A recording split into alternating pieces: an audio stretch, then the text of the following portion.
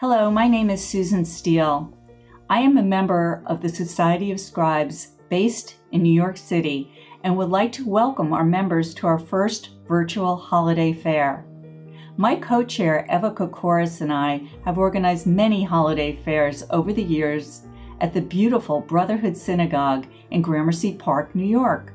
But this year is unlike any other, and thanks to an enthusiastic and talented group of members, our 2020 holiday fair is going online. This option allows us to stay safe during COVID and still have fun while we expand our reach to a global calligraphy community. Let's take care of a little business first. The event details of the holiday fair can be found at societyofscribes.org/holidayfair2020.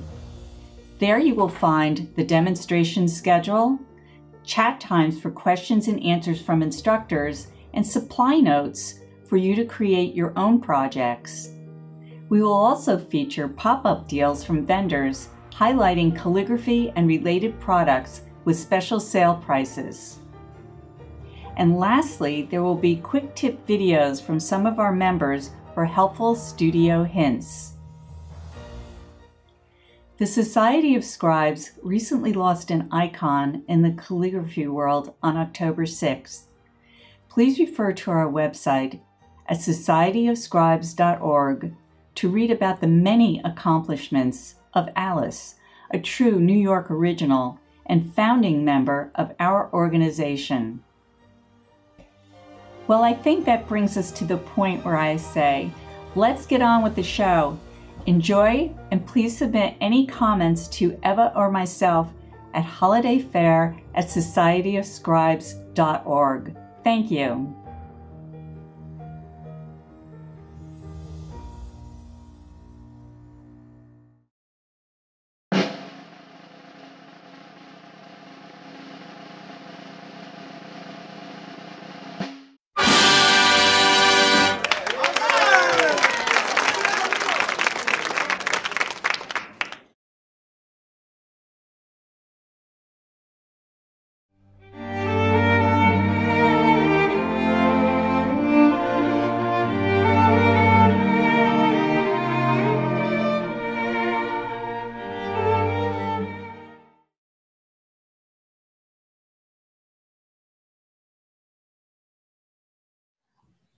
Hello, everyone, and thank you for joining our holiday celebration today.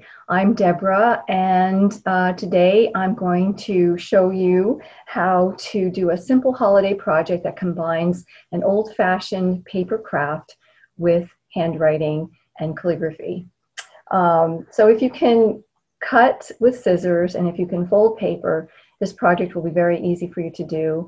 You can simplify it further for younger people, or you can increase the challenge if you're up for that. But I'm going to show you something that pretty much anyone over the age of 9 should be able to do. So at this time of year, no matter what holiday you celebrate, but at this time of year in the Northern Hemisphere, we have a lot of snow often, and you often see cut paper snowflakes hanging on windows around the towns and in the schools. So I thought this would be fun to do, and I'm going to add a twist. Like I said, we're going to add text using handwriting or calligraphy if you'd like. And even though you've done this before, this will add a whole new element of visual texture to these snowflakes. So they're a lot of fun. And before we get started, I want to make sure you have the materials you need. You're going to need several pieces of 8.5 by 11 paper. It can be any color. I'm going to demonstrate with white, I believe, so you can get a sense of how it works without thinking about the color. You'll need a pair of scissors, preferably sharp ones. You might want to work with smaller ones because we'll be working fairly small. You can also cut small things with large scissors, and I'm going to give you some tips on how to cut properly because there is a proper way to do it. And I didn't learn this until I went back to school for graphic design. Oh yeah, all those years I was doing the wrong thing with scissors. And you'll also need pencils or markers or pens or even crayons, anything that you can write with that will have color and pizzazz. You might want to try metallic markers, gel pens, things like that. And last but not least, you'll need string if you want to hang these snowflakes, or you might want to glue them onto colored cardstock or contrasting color stock to hang in a frame or to give as cards. So quick teaser here, I've been playing around with these for quite a while here this past couple weeks. And here are some that I've made. Now, they're pretty simple, but they're so much fun. And if you can see, I've added some writing that part of it does get cut out, but it does give visual texture to these. And I think especially kids will like these. So in just a few minutes, I'm going to come back and we're going to get started. So gather your materials and here we go. Okay, so let's make some textured cut paper snowflakes. You start off with an 8.5 by 11 inch rectangular piece of paper. We need to get that down to an 8.5 inch square size, and you can do that by either cutting off the excess with a paper cutter, or you can measure it with a ruler, mark it off at 8.5 inches, and I would do 2 marks, one at opposite sides of the paper, line it out and cut it off. If you don't have these tools, you can do it very carefully without either of them.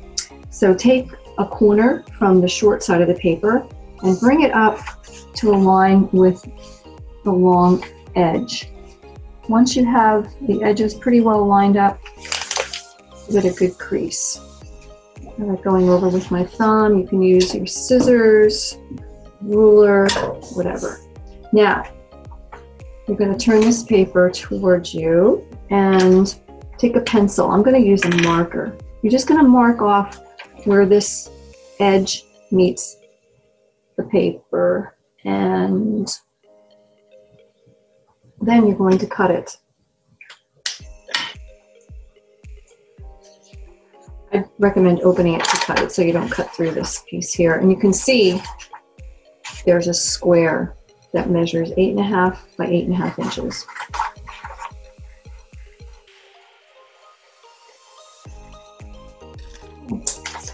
All right, once you have the square, you need to add some text. This can be a quote, a poem, a word that's repeated over and over again, or even personal thoughts. Let me show you some examples, and we'll talk about how we're gonna use this text. It's going to add visual texture to the finished piece. So you can use a variety of tools. You can draw letters like here. These were hand drawn with a metallic bullet tip marker. Notice how I fill the entire page. The more you write, the more area you cover with the writing or the lettering, the more texture you'll get in your finished snowflake.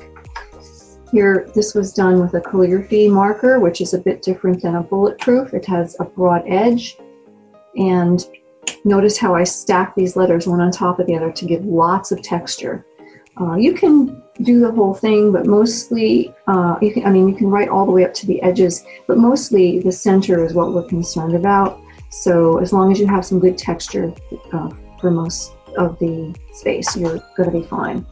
And last but not least, you can use your everyday handwriting. And for this, I just wrote out lyrics to the song Dashing Through the Snow, and I used the Crayola markers in 2 colors just to mix it up a bit. All right, we're going to work with this piece. So there's my square, and the next thing we're going to do is we are going to fold this paper so that we can prepare it for cutting. Okay, you're going to turn it so it looks like a diamond, and you're going to pull the bottom corner up to the top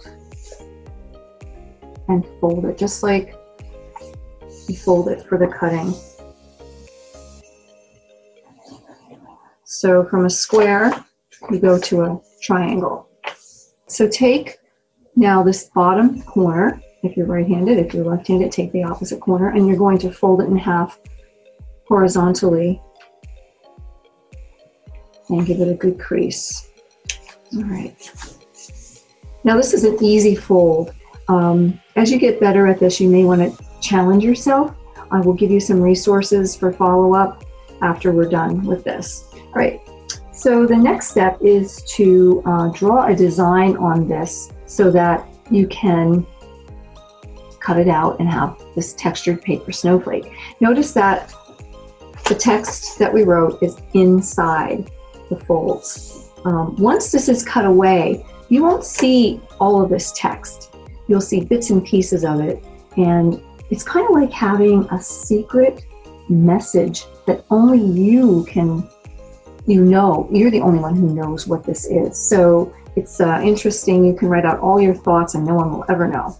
Okay, so get back to this folded piece here. Set it up like this so that you can see that you have the long edge here and you have the shorter edges of the triangle here. Now I'm going to use my marker. You can use a pencil. I'll show you a couple of different patterns, but if you want to find patterns, the best place to look is on the internet. In fact, before we draw our patterns, I want to show you some inspiration. I have some places where you can search, and I'm going to show you these right now on my iPad. This first one is, I just did a Google search and came up with this. It's called Getting Up Close with Snowflakes. And within this article, you have, they show actual snowflakes and what the patterns look like. They're so pretty and so different. As you know, each one is different than the others. And here's under magnification. So let me tilt that so it's not glaring.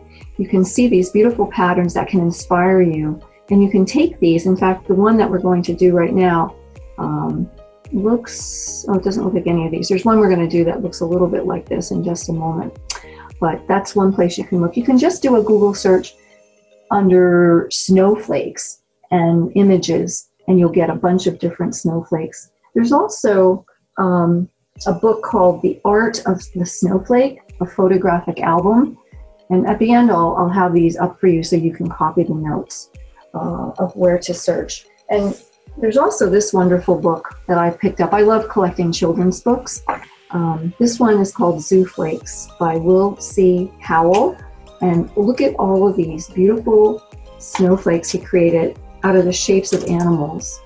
And this is very interesting, and also I think gives you a sense of what you can do with this. Now there's no lettering in this, it's all images, but still, wouldn't it be fun to make this?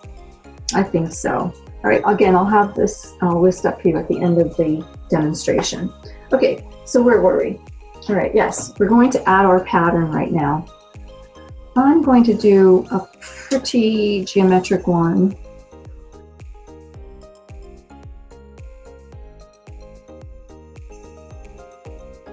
But I'm going to do some internal cutting too, and that's a little tricky, but I'll show you how to deal with that. This corner here is going to be the center of the snowflake. So it's nice to have some little cutouts in there to give it more interest. All right, so once you have your drawn design, then what you have to do is you have to mark the areas that you're going to cut out, just so you don't make a mistake. So I'm just going to put an X, a big X that you can see in the areas that will be cut out. This area here will be cut out, as will this. Now I'm using a large pair of scissors. You may want to work smaller, but you always want to work with the back of the scissors. With your opposite hand, from your cutting hand, you want to really hold this paper down and try to keep your fingers away from the blades as they cut through. So I'm going to start with the outside edges of this pattern, and when I get to a joint where I have to change direction, I'm not going to turn my scissors. I'm going to turn the paper with my opposite hand and continue cutting. Notice I never fully close the scissors. I open them and I close them partially. Now here I'm at the edge, so I am going to cut off and I'll lift the scissors. All right, so I've got all these done. Now how do I cut this out?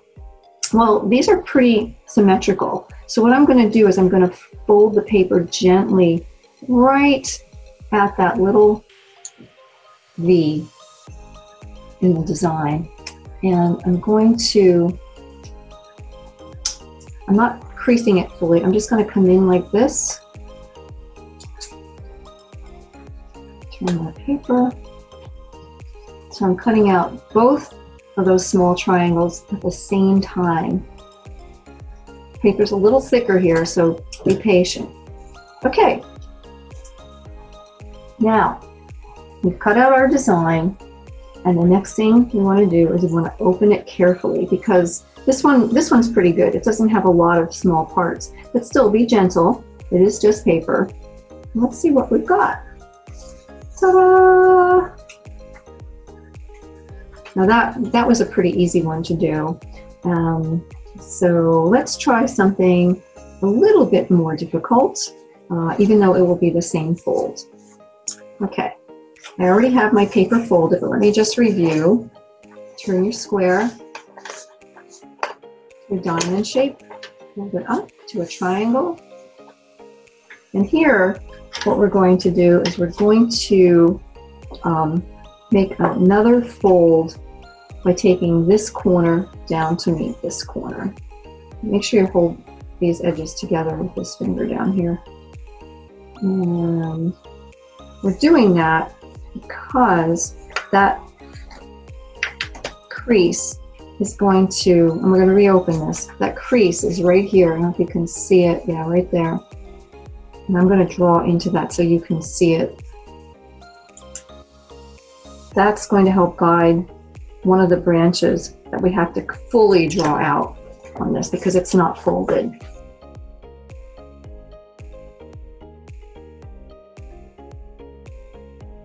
You have to imagine this is the center line, okay? So when you draw out this half, you have to mirror this so that these two arms will look similar.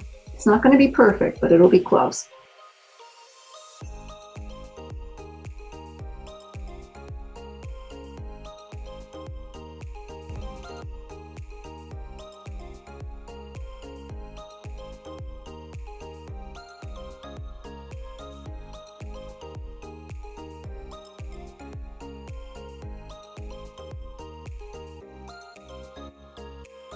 And hopefully you will get excited when you do this because I find it very fun and I'm a grown-up. And there you have it. Okay, so what do you do with these things after you're done? Well, first of all, they kind of flop up. So I suggest with a warm iron and a dry towel, you place the towel over top and then you press down and evenly, very slowly go over this so that it gets flattened. Once it's flattened, you can do a couple of things with it. So you can mount these on colored paper, contrasting paper, and you can photocopy them, turn them into cards, or you can frame them and hang them, give them as gifts. I love that. The other thing you can do is you can attach some string and you can dangle them from trees, and let's see if I can, or your Christmas tree, or from an archway. You can turn them into a banner. A string of all these different snowflakes I think would be so cool. I think that's what I'm going to do with mine. I have a lot of them. I think at Christmas time, and I think that if you're interested in these are so simple, but you can go, as I said, onto the internet, and here are some of the places that you can look, the searches, getting up close with snowflakes. Under all search, under image search, you can just put in snowflakes or this title I mentioned to you. Here's that book that I showed you with the animal or zoo snowflakes. And on YouTube, there's this one paper snowflake demo that I suggest if you want to go to the next level after trying this basic fold. It gives you a more detailed fold, and I think if you watch it and stop it here and there, you can pick that up too. So I want to thank you so much for joining us today. I hope you'll make some of these and maybe post them to the Instagram account of the Society of Scribes. And thank you so much. It's been a lot of fun. Happy holidays, everyone.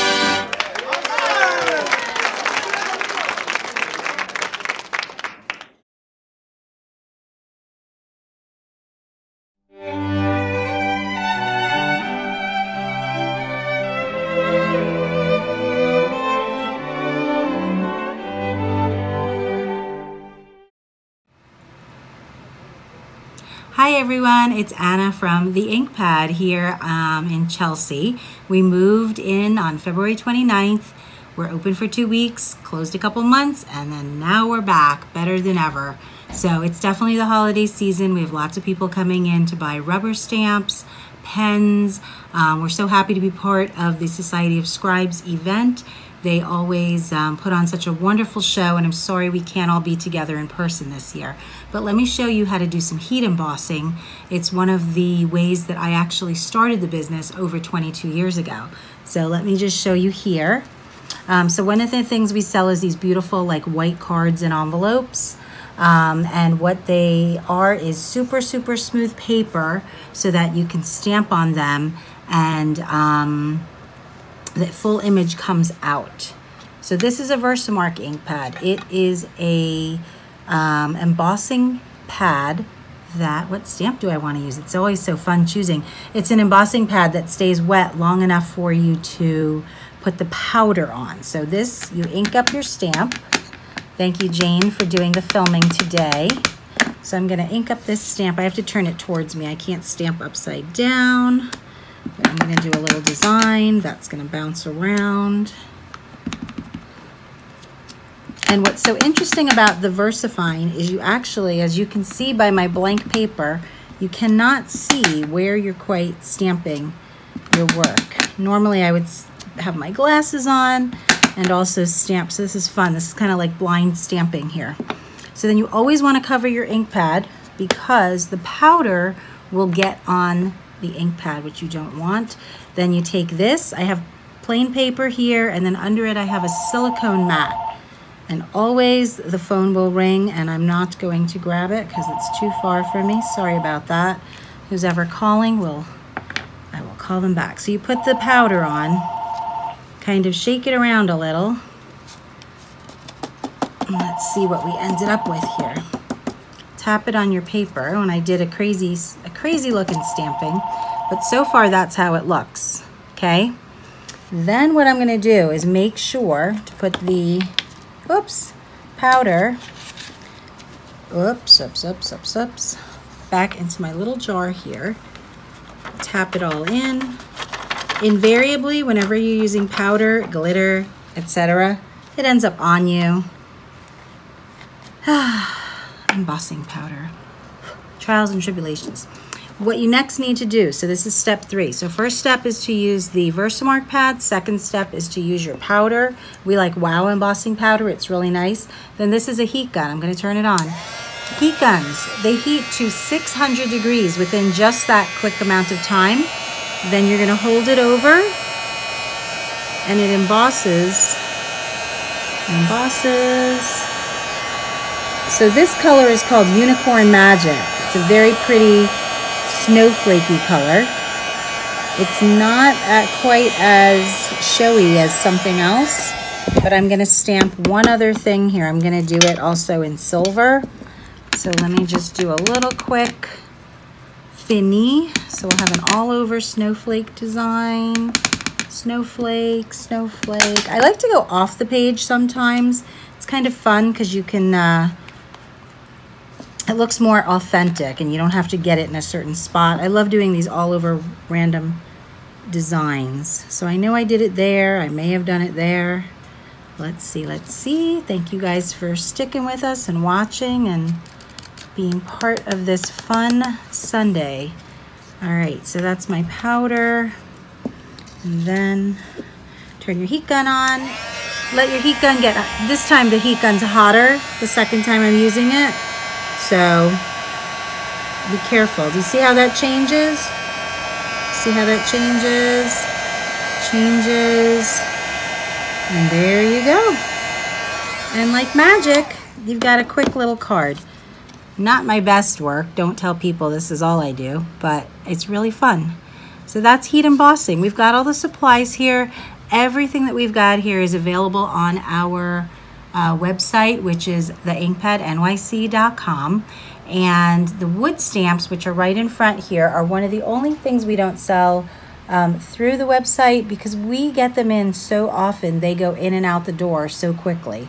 But we could always take a special order. So you could email me which is info@theinkpadnyc.com. We'd be happy to help. You're also welcome to always give a call. I work here usually Monday to Friday and sometimes on the weekends too, depending what we need. But we hope to see you soon. And if there's anything we can help you with, let us know. Thanks.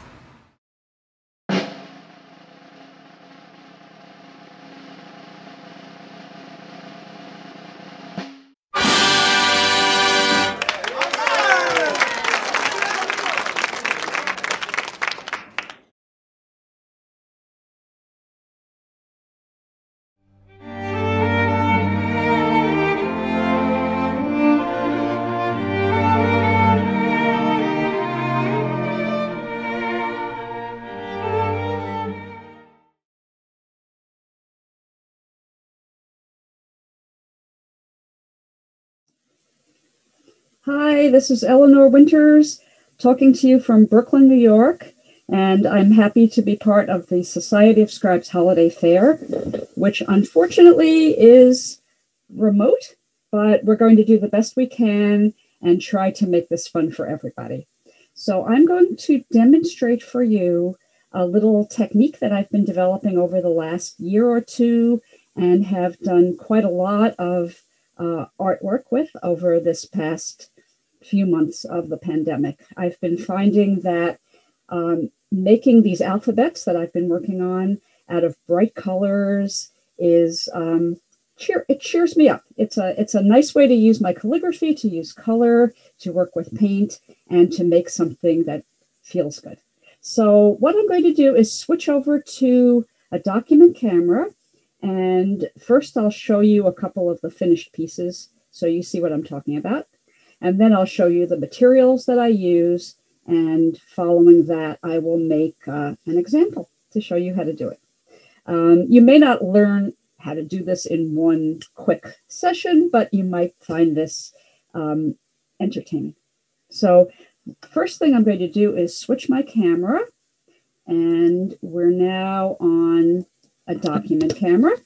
And I'm going to be talking facing my desk here. And first, I just want to show you what I'm talking about. These are small 6x9, 5x7, some bigger, some 8x10 pieces that have layers of color on them. An underlayer of oil pastel and a top layer of oil paint. There's no ink on this. The alphabet is done with a pen on top of these paints. I'm going to just go through a few quickly. These are all done sort of freehand, meaning, of course, no lines. I can't draw lines on oil paint. And I am using some broad edge nibs. So sometimes I do a sequential alphabet. This one, for example, I did backwards. Z, Z, Z, Z, and then Y, X, etc., down to A. And the color underneath is actually kind of shiny because it's a kind of a silver-based blue that is under this top layer. This one is a little more typically sequential, A, B, C, D, going to Z, but I varied a little bit in the size and the form of the letters I did. So I have an italic capital, I have Gothicized italic, I'll point with this, Gothicized italic minuscules, and then suddenly a couple more big capitals here, and a big V and a big Z. One more just to show you a little color range. I like using blue as a background because it pops out very well. This one I'm doing with some yellows and red over a white background. I'll show you how to do that in a moment. And just to show you one or two more, here's a very tight alphabet. This is fairly small. It's about, 4 inches by 9 inches. But using a big pen on a small paper is always very appealing to me. It sort of pushes the boundaries of the space. So I could show you about 200 or 300 more, but I won't. instead, that's what I've done over the last few months. So instead, I'm going to show you what I'm using. And these are oil pastels. Oil pastels are creamy, brightly colored. Let's take out a couple more. Brightly colored, they're sort of like crayons, but much smoother and richer. This brand is called Sennelier, and these are fairly big sticks, as you can see. I have a big box full, like that. You can see they've been used quite a bit. So I've been working with these for a while. It gets kind of messy, as you can guess.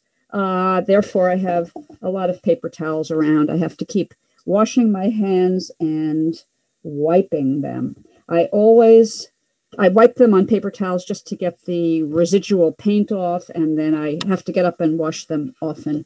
I'm working on watercolor paper. Here's a piece of watercolor paper. I'll show you. This is one pad, Canson XL, kind of inexpensive, which is nice for watercolor, which tends to be quite costly, but you need something fairly heavy. This is 140 pound or 300 gram.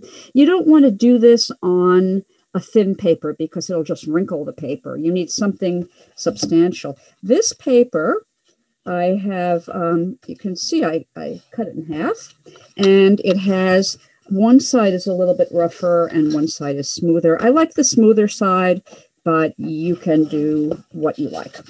This is not, there aren't any rules for this. You can make things up as you go along, try it out and see what you can do. So I cut some paper, these different sizes. I have some horizontals. I have, I guess I'm going to keep this underneath so you can see against a dark background. There's the paper. So this is a 6 by 9, I think. These are longer and narrower, and occasionally I'll use a full sheet that's 9 by 12, but not a whole lot bigger. So what do I do? Other materials I meant to mention, I use browse nibs. So you're familiar with these. Broad edge nibs. I like browse nibs because they're kind of stiff and you can put a lot of pressure on them and they don't separate. They can cut the letters out of the color. That's exactly what I'm doing. I also need to use this interesting medium. This is a medium for oil paint, meaning it is a kind of gooey substance called liquine. And what I do, what you use it for in oil painting is it helps it dry faster. I use it on oil pastels, or with oil pastels. I'm about to do that because otherwise the oil pastels don't dry. I have this experience with, I'm coming back just to tell you about this very quickly. Here I am again. I made a number of pieces using just oil pastel without the liquine, and the color didn't dry. And when anything touched it, it came off. So I made a lot of work that got ruined. So I learned about liquine. And what I do is as follows. I'm going to demonstrate the technique. So back to my document camera. I have some liquine in a little container here. I squeeze it out of the big bottle. And here it is. It's a very unappealing looking jelly-like substance. And what I will be doing is spreading some of this on my paper with a palette knife. This is used for painting, oil painting. It's kind of old looking, but it works just fine. And I am going to put a little bit on the surface. This is how we do it. I'm just tapping some on. I'm not smearing it too much. And I am going to take some color. Here's a purple. And I'm just going to scribble over it like that. And I'm putting it right over the liquine because it mixes the liquine in with the color. Okay, now I've put some purple on here. I'm going to take my paint and put my oil stick and put it aside and take a blue. Here's a nice bright blue. I'm going to add some little bits of this liquine. I'm spreading it a little bit, kind of casual, you know, I'm not worrying too much. If there's a little bit too much, I can spread it like that. And I'm going to color in here, add some blue to this. So I'm trying to make a two-color background that's going to end up actually as a three-color background because the colors will blend a little bit. The next thing I'm going to do with my hands, I'm going to take my finger and rub over the paint. I'm going to spread it around like that. And I'm working on the lighter color first because the darker color is going to get on my hand and mix in a little bit with my lighter color. I'm adding a little more of the blue. It's looking a little thin. And get that a little more smeared. And once I get the blue a little bit spread a little bit so it's not uneven, I'm going to blend it into the purple like that and like that. So I have some parts here that are sort of blue purple, and then I'll hit the purple here. So fairly quickly I create a background, and that background is my lower layer, my first layer. Something like that, okay? I'm going to take my paper towel and wipe my hands. This comes off pretty well. And I'm going to reach a couple of these that I prepared before. These are also backgrounds. I'm going to take this one away. Where I also added a border color. This one I did obviously in a cadmium yellow and a bright green. And here's another blue purple one. And I added on top of it this color. Let me find it here. This is a kind of a shiny white. I'm not sure what it's called, but it's a white that has a little mica in it or some kind of sparkly stuff. So these are very good quality pastels. I'm going to mention that. I've tried this with cheaper ones. They're a bit expensive. I've tried it with cheaper ones. The color isn't as rich and the quality isn't as good. This is one. Now, the piece that I just did, that background I just did, is now, I'm reaching it here. This is what I just did. It's still wet. If I go like that, it's going to come off on my hand. I have to leave this overnight, or preferably for 2 days. So I'm not going to work on this one, but I'm going to use this one that I prepared a couple of days ago so that I could show you on, this is dry. And the reason it's dry is thanks to this liquine that I can put aside now. So here is the piece, the lower level. This is a 2-level background that we're going to do. Now, what am I going to do next? I am going to take some oil paint and cover this. And what I will do is, let me just reach it here. I'm going to use some white oil paint. I'm just going to squeeze some on here. See, this is very kind of forgiving, this kind of thing. And I'm going to use my finger again. I'm going to spread it around because what I want to do is put another color on top of this. I'm going to bring it almost to the edge. Again, I'm using my fingers. This is a real tactile kind of technique. Okay, I'm spreading it fairly thin. I'm bringing it to the border. So I'm covering the blue. I'm leaving a little bit showing. Where's my white? I need more white. Let's get a bit more white on here. A bit more. See, I'm getting a bit messy with the paint here, but I'm trying to keep the edges clean. And I'm going to talk about that in a moment, how we keep our edges clean. But let's get this white done. So I'm making another layer on top of that blue. And because I allowed the blue to dry, this is sitting on top of it as opposed to bleeding into it. This won't bleed. Okay, I'm going to wipe my hands again with my paper towel. I have a big roll of paper towels right next to me. And then I don't want a white background. I want a light blue background. So I have here 2 tubes of oil paint, 2 different brands, Winsor Newton and a Grumbucker, whatever I have around. I like Winsor Newton better. It's a little bit nicer quality, but I grabbed this right now. I'm going to take a little bit of Prussian blue. And when I say a little bit, I am going to put some on the side. You can't see this, but I'm just putting a little bit on the outside of my palette up here. And I'm going to tap a little bit onto my finger and just rub that in.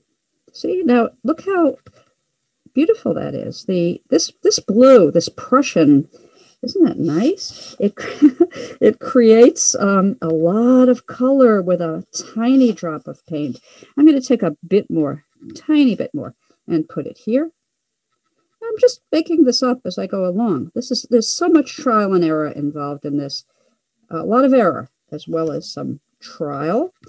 I'll close my paint, and actually, instead of using another blue, I'm going to take a little of this magenta. Again, just a little bit, and I'm just squeezing it onto a piece of paper on the side here. Little bit of paint.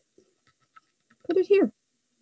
Okay. See, I'm getting a little streak of purple in there. So this is a bit random. I just want to be sure that my paint isn't too thick. Not too thin, not too thick. Try it and see what works. Okay, if I rub it too much, the 2 colors are going to create yet a 3rd color. So this is my background for this one sample I'm going to make for you. And just closing my paint here.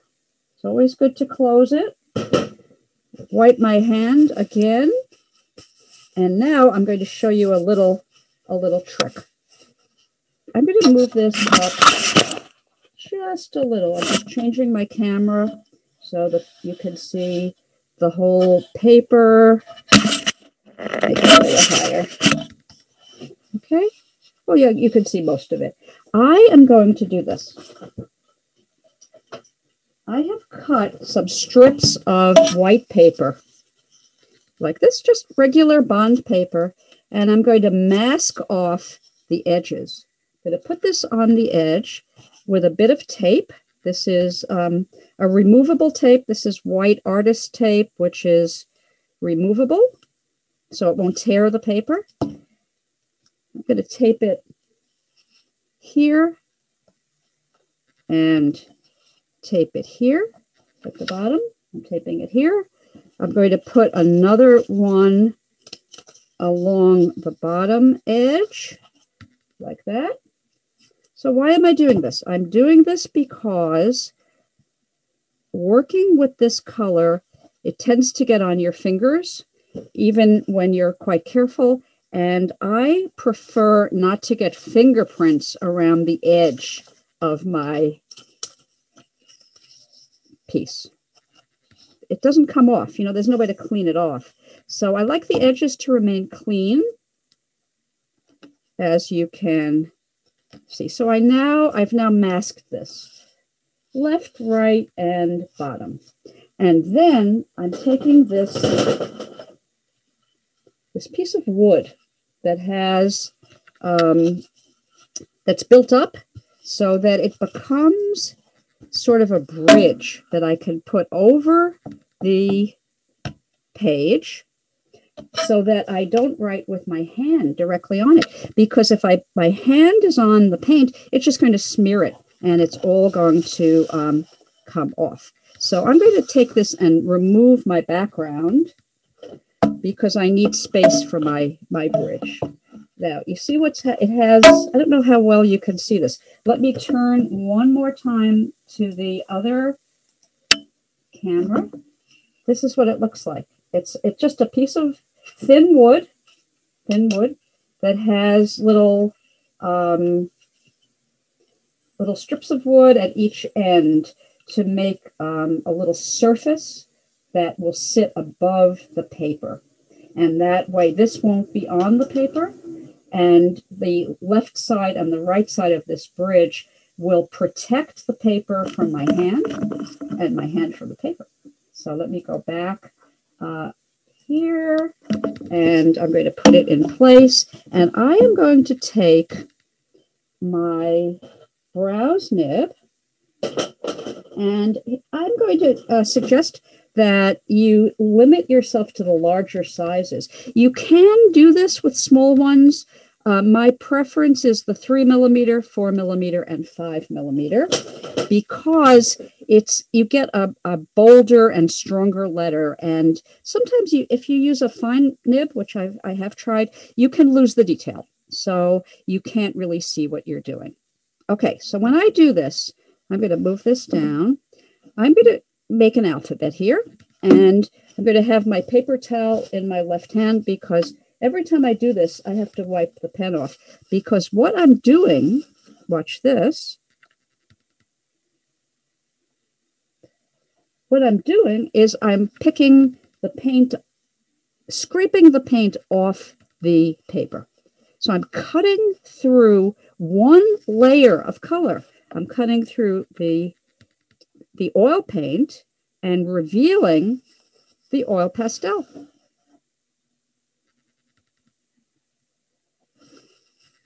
So here's an A.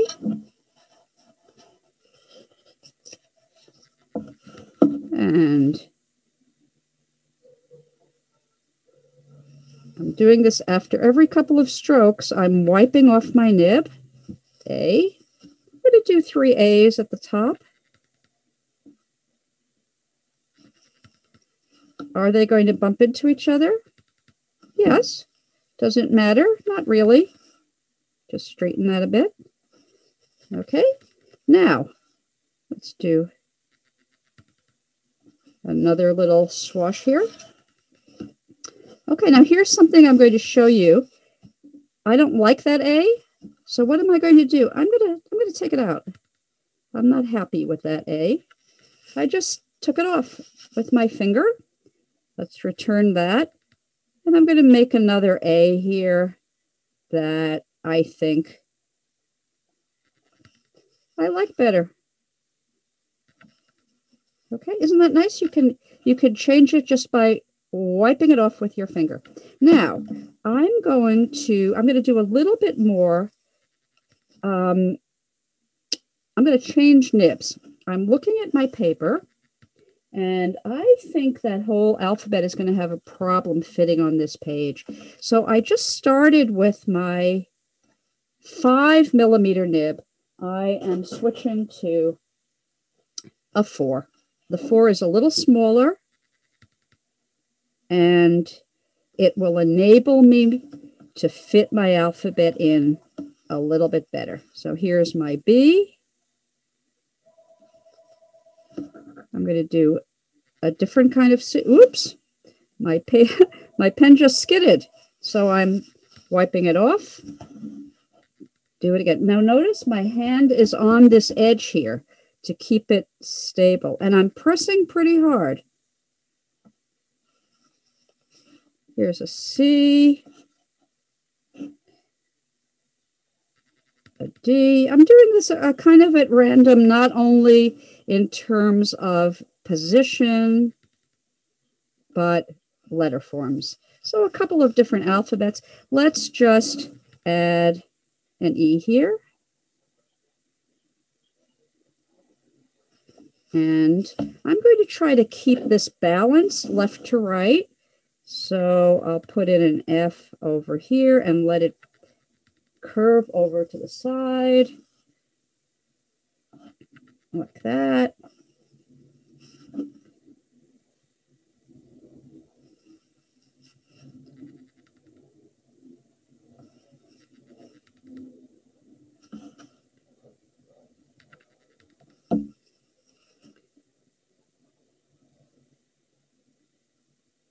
I'm doing this slowly.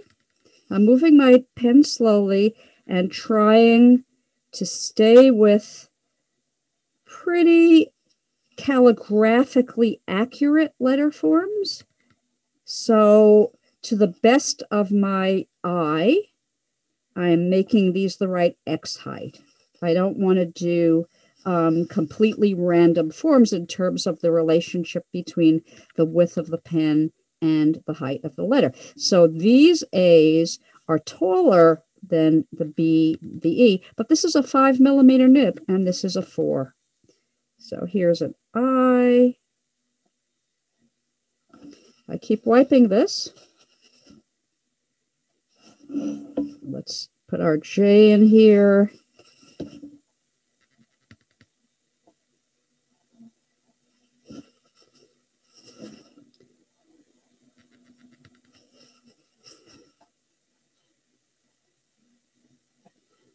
Okay.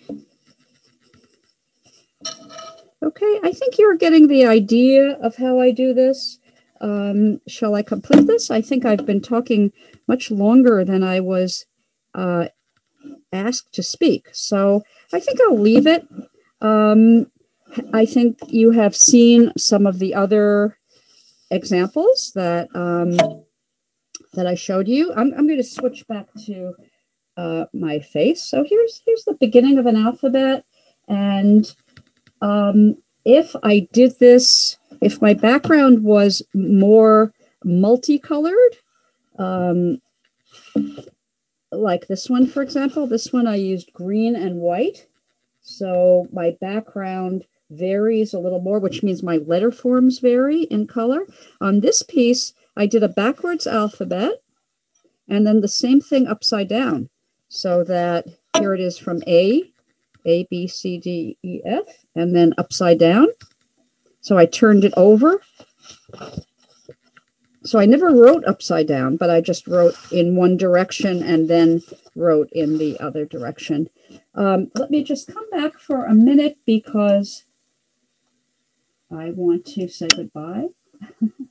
So just to wrap this up, this is something that you can spend quite a lot of time experimenting with. I have tried oil pastel on top of oil pastel, which is more difficult because of the drying. I've tried oil paint on top of oil paint, and I can show you one that didn't work. I have loads of rejects. This is oil paint on top of oil painted. It's a bit of a mess. I couldn't get the color to work well, the undercolor. The undercolor was quite bright. I had a bright lavender and a cobalt blue under these tones. Not so good. So oil on oil is not as good as oil on oil pastel. I tried oil paint on top of acrylic. A little dull. So when I said earlier I'm developing this, I'm continuing to do so.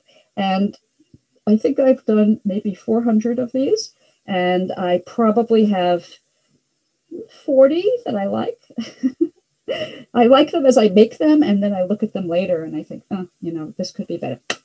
So I offer you this to try out on your own, and I hope you enjoyed watching. So I'll say goodbye, and I'll see you at next year's holiday fair, maybe. Okay, bye.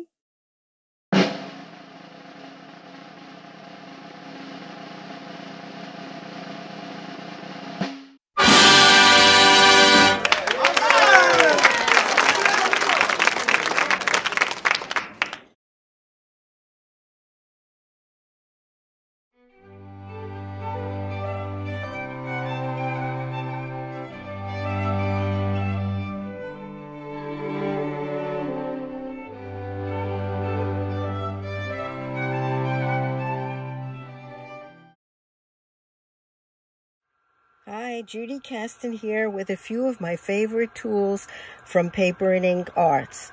The first is a chunky pen holder that's very comfortable. It's less than 5.5 inches long, and in it is a Nico G nib. Then to go with that is the Moon Palace Sumi. My favorite brush pens are the Pentel color brushes, and you may be familiar with those, but what I like to do when I have one that's dry is to make a mark with it and then use either other colors of the Pentel color brushes or some colored pencils or markers, highlighters, or anything you like, and fill in those spaces so that you get a nice ribbon. Have fun!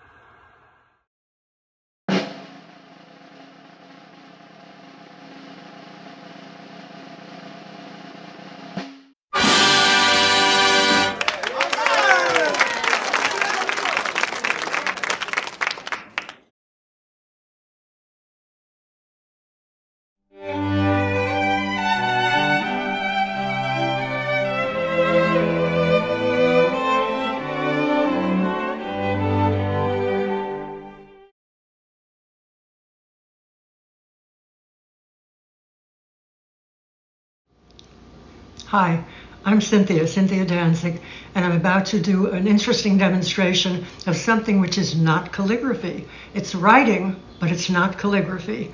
And it's a very unusual system of writing, which I'm going to show you right now, because when we have the annual holiday fair at the temple, which we're not doing this year, I usually have a sign up on my table, and here's the sign, and I'm going to wonder if you can read it. And right now, here's the sign. Can you read that sign? It says B-R-A-I-L-L-E, Braille, B-Y, by, capital C-Y-N-T-H-I-A. It says Braille by Cynthia, and you might wonder about that particular system. And it's very interesting, but I have to give you a little background story first. So I'm going to move this away, and I'm going to put a woodcut that I did long ago at Bard College of my very best friend, and her name was Emerald Rose Mackenzie. And at Bard College, you got 50 cents an hour if you would read to the blind.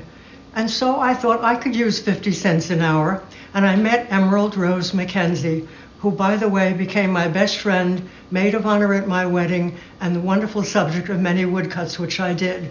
But the thing about Emerald is that she was completely blind, and so I learned from her how she did her writing. And it was a very interesting system, and here's the way that it worked. It worked with a series of dots. And this is, I'm just going to enlarge this to make it as clear as possible for you. But it's a system of 6 spots. Spot 1, spot 2, spot 3, and then spot 4, spot 5, and spot 6. And all Braille is done by activating certain of these dots in a certain sequence. And so the entire alphabet is this. And if you look at this right here, this is the entire alphabet in Braille. When you activate dot 1, just alone, it's the letter A. You'll be able to learn this so easily. It's extremely simple. A B is dot 1 and 2, 1 and 2. And a C is dot 1, 1, 2, 3, 4, 1 and 4. A D is dot 1, 2, 3, 4, 5, 1, 4, 5. And an E is dot 1, 1, 2, 3, 4, 5, just 1 and 5. And F is 1, 2, and 4. And a G is the top 4, 1, 2, 3, 4, 5. An H is 1, 2, 3, 4, 5. And an I is 2 and 4. And a J is 2, 3, 4, 5.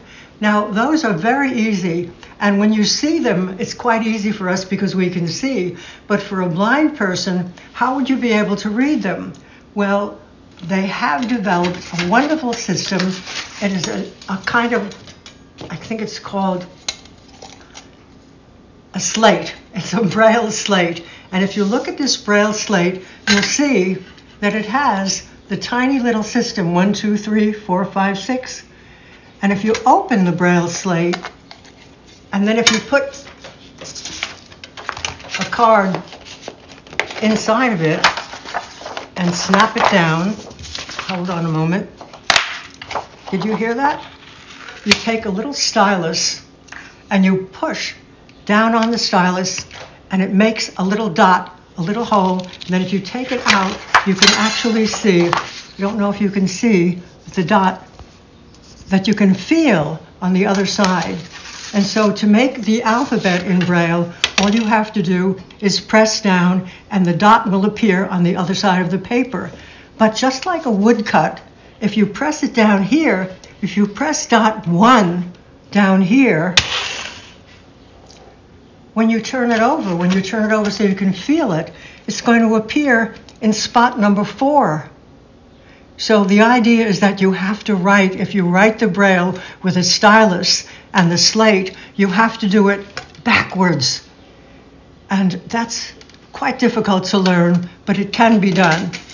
Another thing that they've developed, and this is something that if you get interested in the actual Braille and you want to do it other than the visual way that we're going to do right now, but if you want to do the actual punch-through dot Braille, you can get one of these little slates, which you put a 3x5 index card in, and then you turn it over, and you can do the other side of the card because this alternates with the silent, with the black empty spot here, it alternates.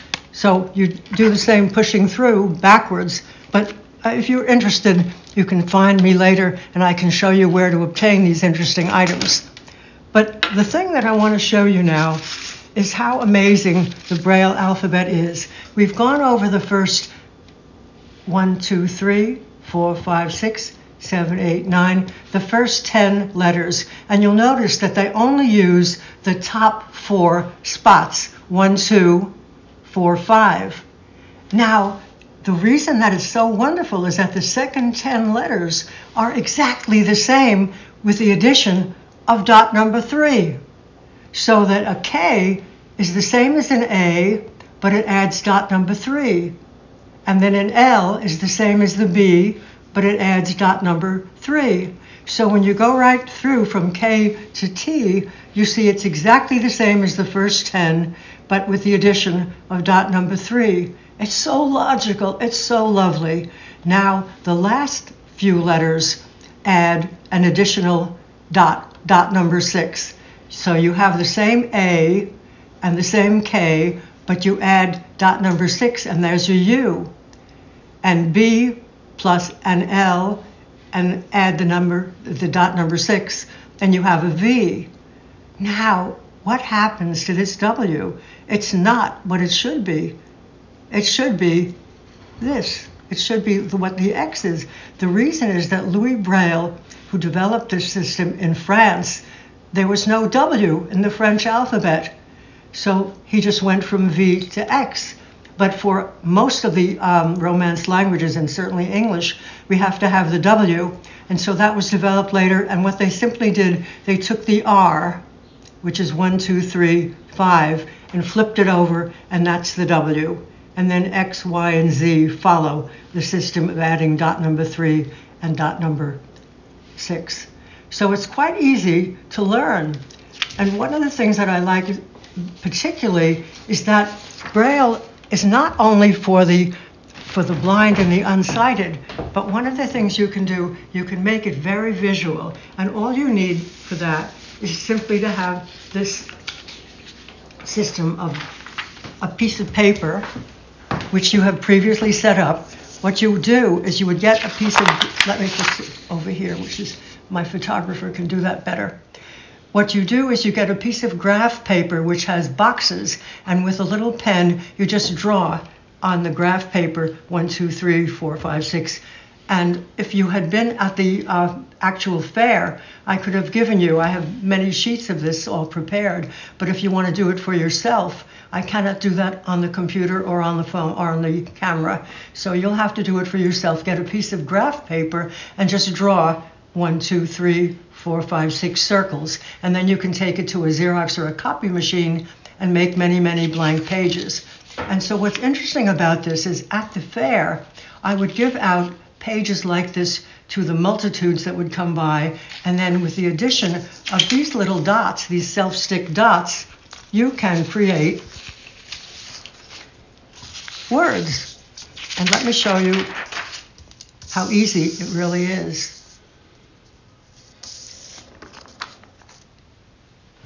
Dot number 6, that means it's a capital. It means what's coming next is a capital. Now remember dot 1 and 2, what was that? That was a B. So that's going to be a B. And the R, I'll put this right here so you can find it for yourself. Can you see the R? Then dot number 1, A. The I is dot number 2 and number 4.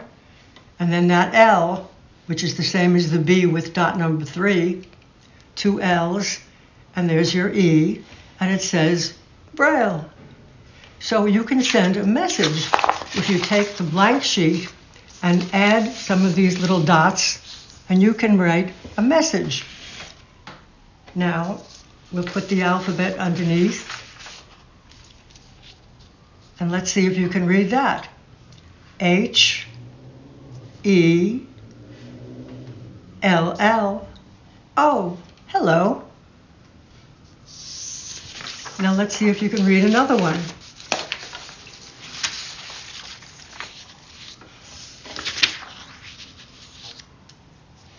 H, O, L, A. It says hello also, but it's in Spanish, hola. So that this visual Braille, which I hope that you're enjoying, you can write other languages. You can write French, Spanish, anything that you can transliterate into the alphabet, you can write in this visual Braille. And let's see what else we have here. We have a few other lovely... Now here's a very interesting possibility. You don't have these dots, but you do have a colored pencil or pen. So you can fill in the dots. Once you have the blank sheet, you can fill in the dots with a pen.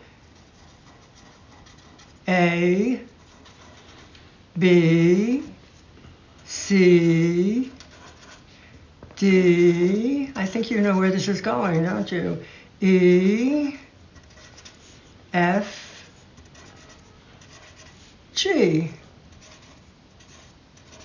And you can fill it in with a pen or pencil. So let's do a little bit more, and we'll see if you can read some of these other messages which people have sent over the years, because I think it's kind of fun. Now the dot 6 is a capital.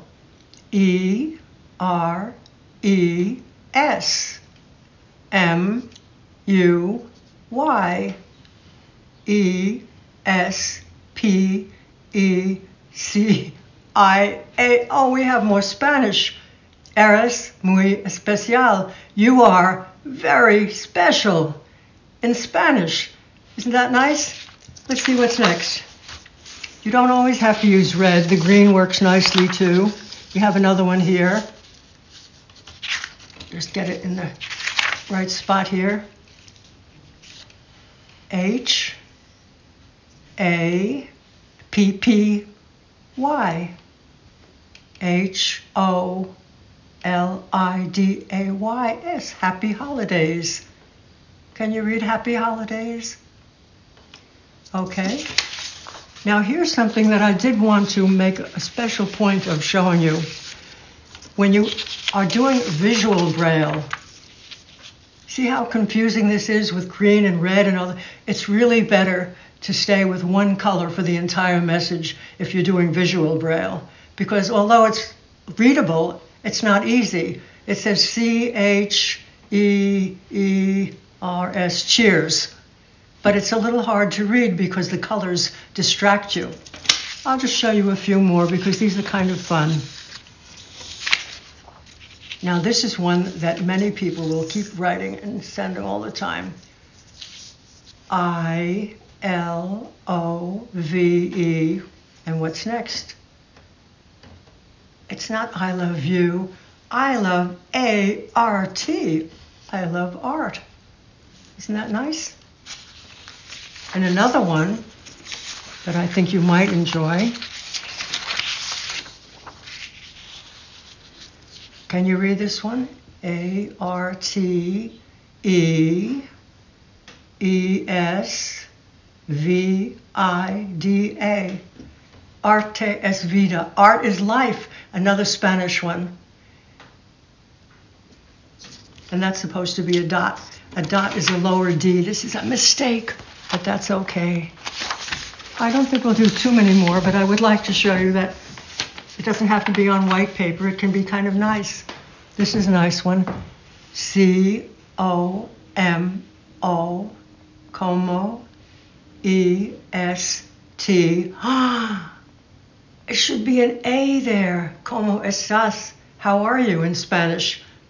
That's a mistake. But all you have to do is you pull up the dots and put the correct dot in. I would peel this off and put the right one in. That's how you can erase and correct in visual Braille.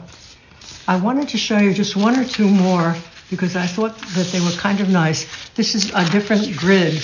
A different person created the grid. L-O-V-E-L-I-L-I.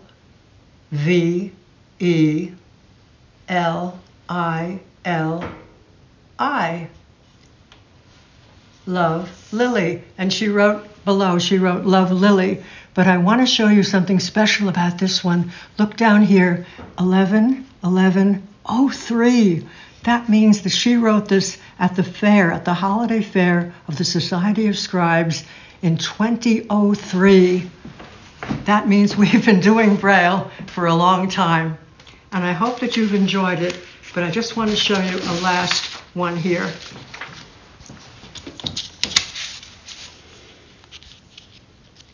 No, that's not the one. That's not the one. I think it's this one. Yes. Can you read this one? Can you read it without the guide? T-H-A-N-K-S. Thanks. F-O-R. Thanks for coming. And I'm thanking you for coming.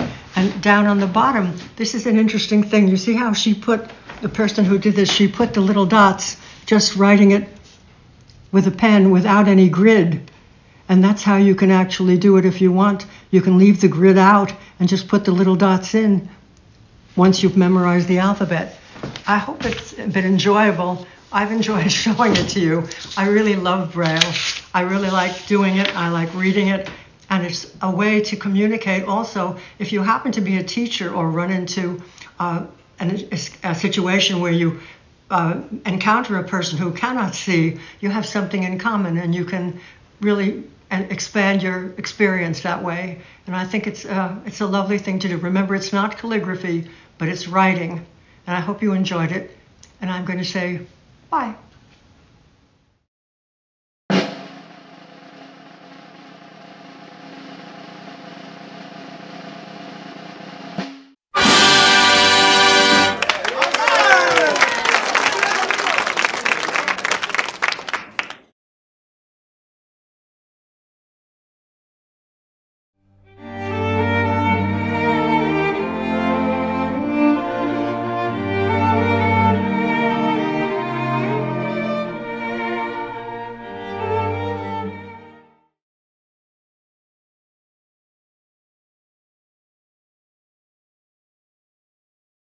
So, hi everybody. I'm Barry Morentz, member of the Board of Governors of the Society of Scribes. And this afternoon, it is my pleasure to lead you through the world of what I call glorious Gothic capitals. Gothic caps are indeed the scribe's delight. They can be very fanciful, they can be very elegant, playful, voluptuous, luxurious, rich, frivolous. The sky's the limit what they can be. It all depends on the nature of the strokes And I'm going to show you how you can begin with a simple capital I, a Roman I or an uncial I, and how we can add some of the various components that go into making up a Gothic capital.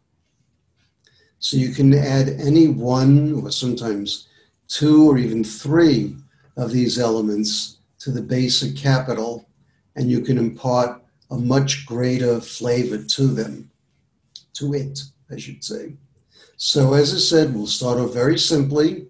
Can't get much simpler than this, a simple uncial I or a Roman capital I, by adding a simple foot, double stroking. In this case, the second stroke, the pen angle has been steepened considerably.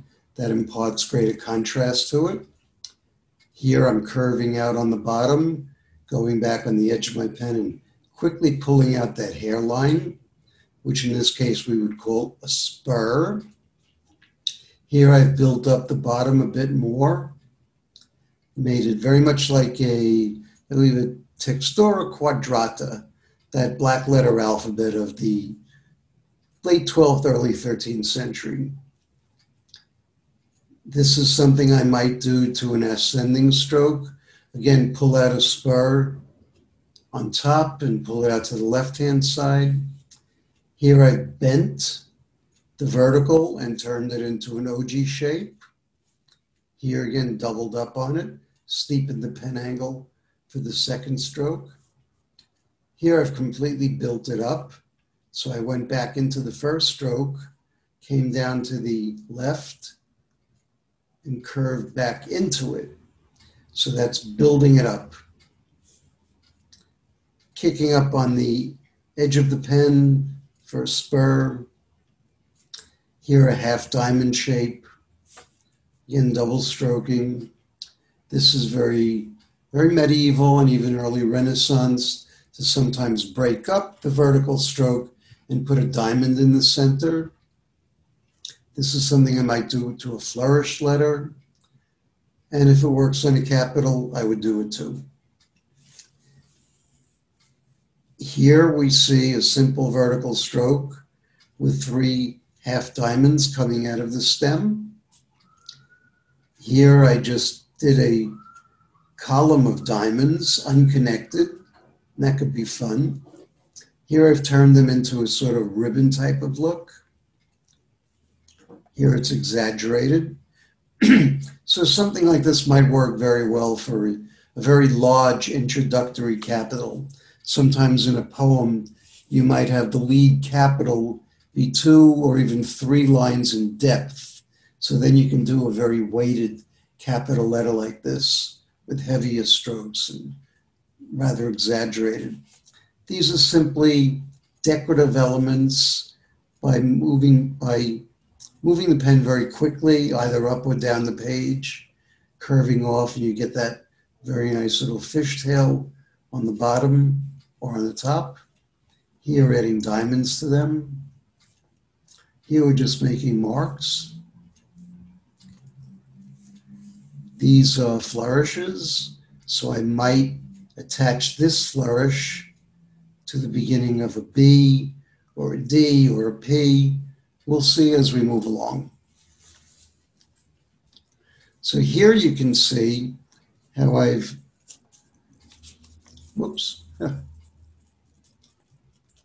started off with a C. It's almost a C. So this could be an E shape or an O shape or a G shape. And here a suspended bracket, very Gothic. Here I've raised the bracket above the beginning of the C, and then steepened the pen and did a hairline. Here the top is very curved or curled, so getting that little spur on top gives it a decorative flavor. Here, now you might mistake this for a minuscule E, but it's not. It's actually part of the body of a capital C or an E, but I sometimes curve the bracket, as I have here, and pull it through the stem or the vertical. Here it's exaggerated all the more. Here I've come down, cut through the body, and then shot right back up on the edge of my pen and pulled that out. So that's a nice decorative element. Here it's exaggerated once again. Here I've changed it to the 3 diamonds. Let's see what else. So I think they're pretty self-explanatory by this stage. Here I've turned that bracket into something like a candelabra. Did a little decorative flame on top of it. Very elaborate E here. First stroke is bent, curving out for a spur. Second stroke is a steepened pen. So you have greater contrast. Here I'm just pulling up out of the pen to get this decorative element up here. Here I've changed the crossbar into a thin line with 2 diamonds. Here I've changed the nature of the M from a very straight stroke to an OG type, OG shape. OG is like an S shape, and let that serve as the beginning of my M. And that could apply to any one of a number of other letters as well. It could be an N, for example. Here in the D, it's a little more elaborate than usual. But you see, I'm very often just playing around and experimenting. And sometimes I really hit the mark and come up with something quite creative and very attractive. And if I think it works, I'll then work it into my regular repertoire of forms. And many times they don't work. That's part of the fun of playing around to see what you get. Here's a rather fractured type of E, but it's very interesting because of the counter spaces. You're letting air in, you're letting it breathe, and it's quite fun. This S has a fair amount of pen manipulation and twisting going on, so we can create these very beautiful shapes here. Here, the ribbon type of column for the T. Here, I've broken up the X, as I have with the Y. It's absolutely unlimited. If you are limited, you are limited only by the extent of your imagination. So let yourself go. If you have an idea, go for it. Give it a shot and see what you get. But you will be having fun. And as I said, every now and then it's going to be, oh, wow, look what I just created. That's really beautiful. So I'm going to demonstrate a number of the letters. I wish I could do variations of each of the 26 letters. But if I did that, we would be here until Christmas of next year, because as I said, it's just seemingly infinite. So let's get started now with some pen and ink.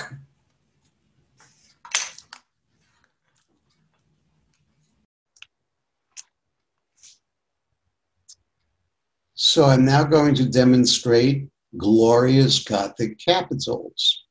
They can be built up from a basic Roman or uncial or italic form, applying any one of a number of Gothic elements. The brackets, the fine lines, the diamonds, the parallel lines within a counter shape, changing the nature of the stroke from a rigid vertical to a more curvilinear type. The sky's the limit. So I'm going to write with two different pens. They're both parallel pens, but one is the number 6, the solid edge, and the other is also a number 6, but it's the split pen.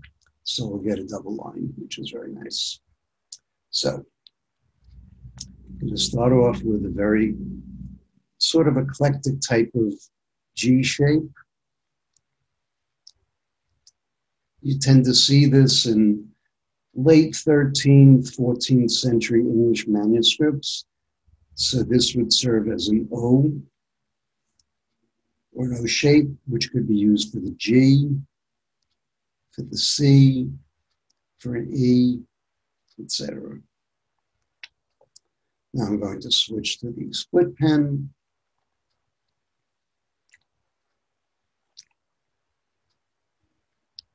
Make a half diamond on the bracket. I'm going to come up on the edge of the pen and then swing across. Now, for contrast's sake, I'll do a more rounded type of O and curve that bracket and flourish it a little bit, so that makes it very decorative. Characteristic of black letter capitals is to have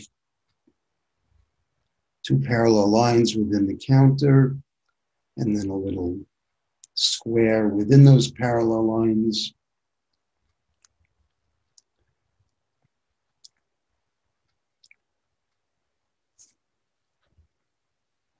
Sometimes I will flatten my pen for the center part of R and then come down like so. In this counter shape here, well, we can put a little decoration in.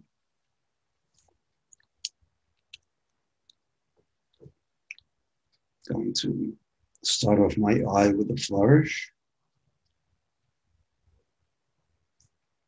2 half diamonds. You can do 1, you can do 2, you can do 3, it doesn't really matter.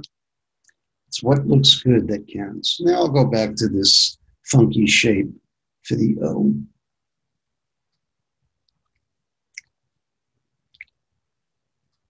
Do a ribbon type of bracket.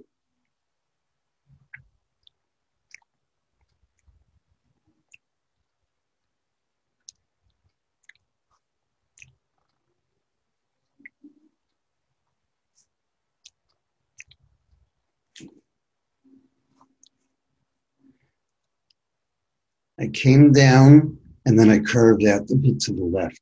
So that gives it a little freedom, a little more visually interesting. Now the S. Diamond in the center.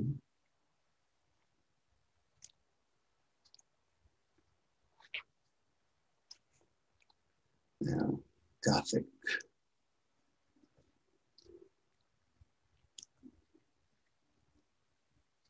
So I'm going to do a straighter type of O shape here now.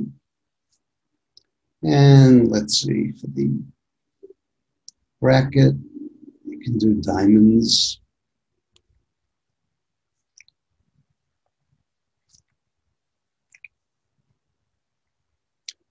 Now on the top line, that part of the G, I swung out to the left. Here I'm going to pull into the right. Doesn't really matter, but just for some variety.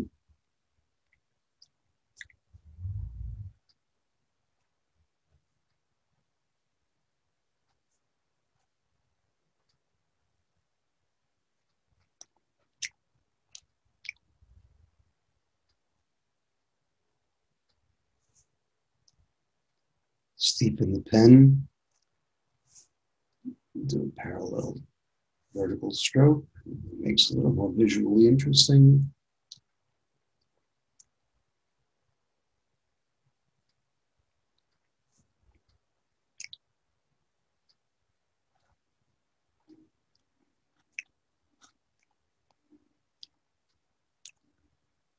It's a sort of minuscule form, but I'm letting it serve as a capital.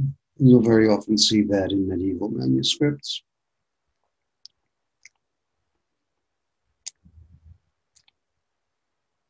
Notice a difference in feet between this I and the T. Here it's a straight serif. Here I've curved it down, full width pen. So that's very Gothic in flavor. And now the C. Let's make the C more rounded. Alert from Google Chrome. Fox News. Dang it.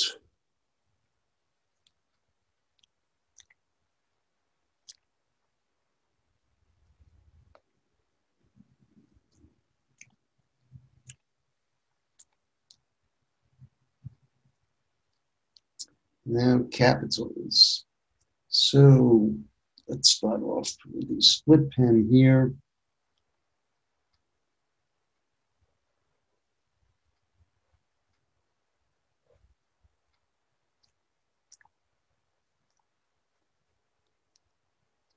Now I'm going to do an uncial type of A. Swing that out. And I can just do a diamond to serve as the crossbar.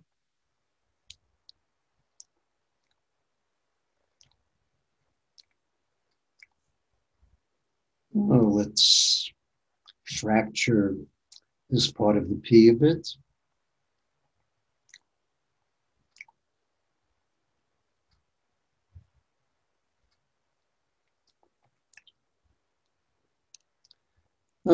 The eyes that I've done so far have been straight, so let's play dangerously and make it a little curvy. Still read it as an eye. Let's do an uncial type of T.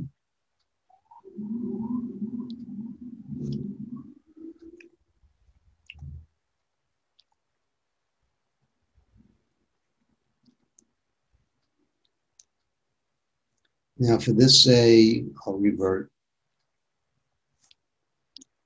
to an italic type of cap. Make it Gothic by pulling down that hairline stroke with a little diamond. Turn the pen very steeply, the crossbar, and make that. Now L.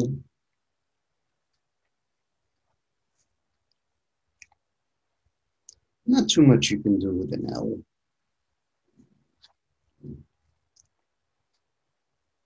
can play around by exaggerating the leg a bit, but not much else. Now let's do a very typical black letter type of S. So I'm getting a little straighter now.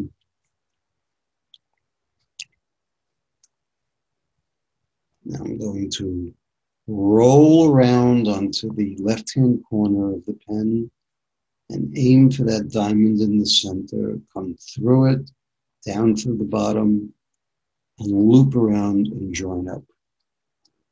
So there we have some glorious Gothic capitals.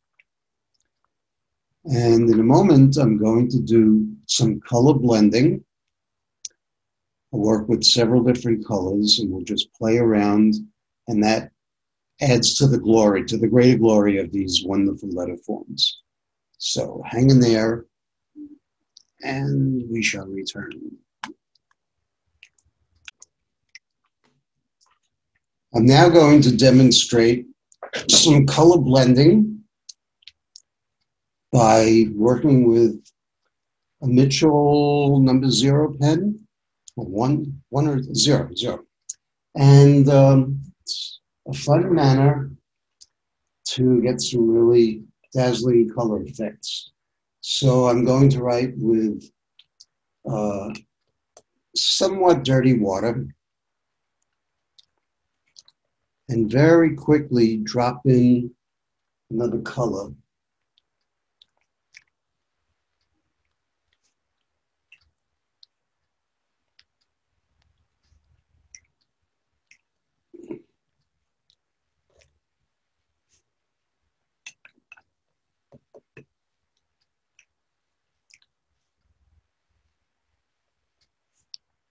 And they will blend rather mysteriously, unpredictably. You don't want to have too much water, as I do have here. You can see it, strokes are not as crisp as they ought to be. But what we can do is write full opacity. Dip your pen into some water and go back into the wet stroke and pull out of it. So as you see, as it's thinner, it picks up whatever color was in the pen before, or you can touch another color, and while it's still wet, go back into it. Now, you just want to skim the surface of your water jar to pick up the color. Otherwise, it'll be too wet.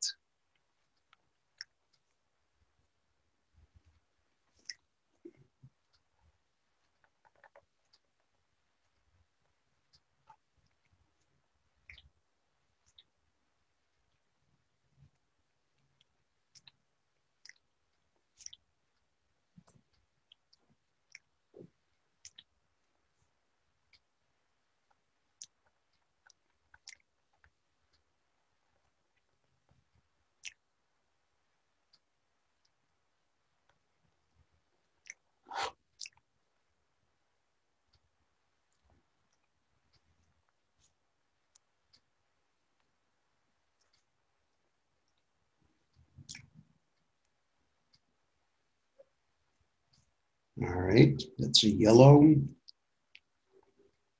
I dipped in very, very lightly. To be very careful when you do that, because otherwise you'll really muddy up your colors. So if you know your colors, if you know exactly how to control it, you can sometimes get away with doing these somewhat unorthodox methods.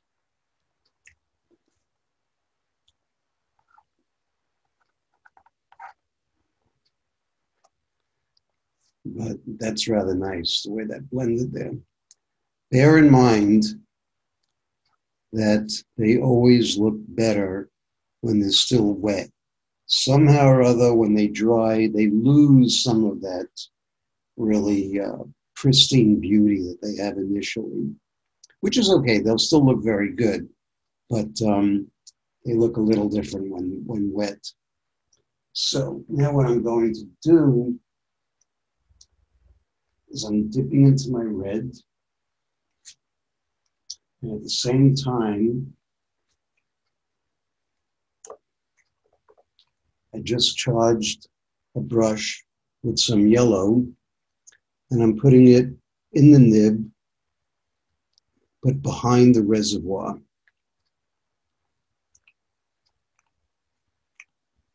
That is to say, I put it in over here, behind the reservoir. So as the pen comes on the page, the medium will start to flow and blend in with the first color, which was the red.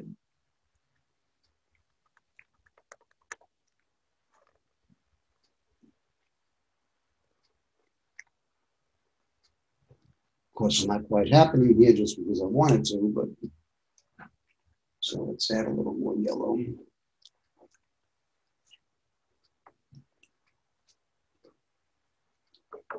can also touch the tip of the pen with the alternative color.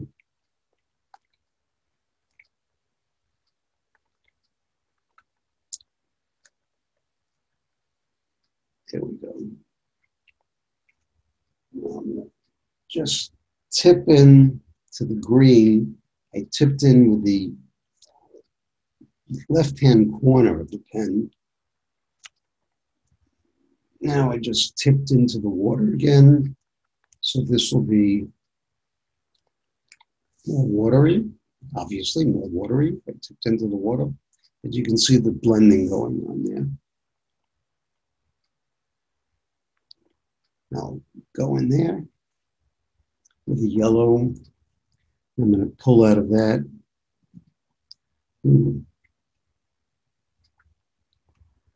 Look at the nice sort of marbleizing look that we're getting here.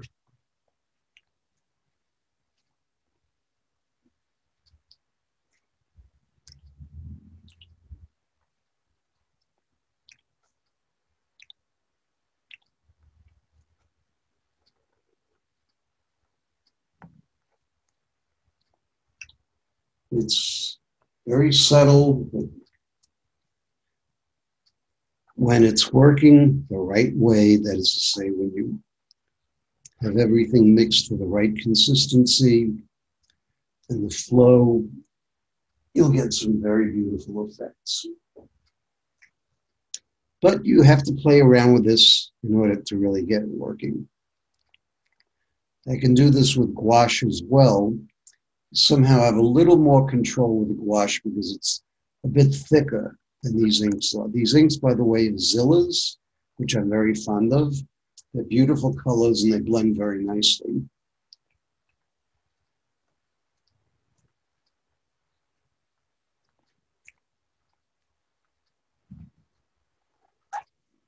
And they come probably in about 20 different colors now. Ah, now look at that. Have the red and the orange, have the reddish orange, picked up some of the green. So you have the edge of that stroke is darker.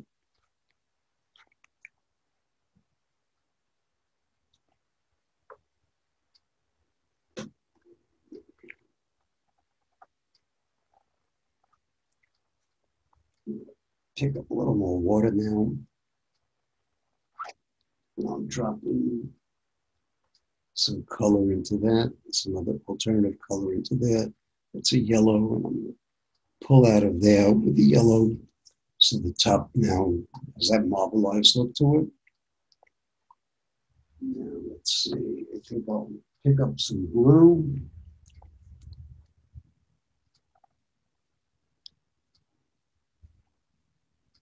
Well, there's still enough of the red and yellow in there to prevent the blue from looking as blue as it can. There we go.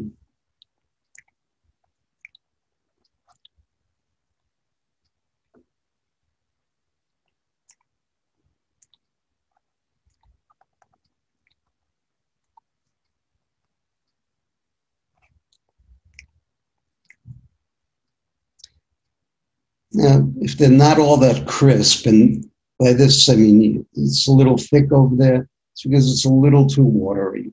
So again, when you're going to sit down and do something in earnest, you really have to try out your tools first and see what's working best. But eventually you will get the total control over it. I can guarantee you that. I played around with these often enough and know that in the beginning, it's sometimes not going to work quite the way I want it. But after playing around with it a bit, I do achieve the results that I'm looking for. Now, another thing you can do is go back with a gel pen. They come in zillions of colors. I like working with gold. And you can do some simple filigree work around with the letters. Just sort of like figure eights, semicircles, etc. In these counters, you can quickly pull out the straightest stroke.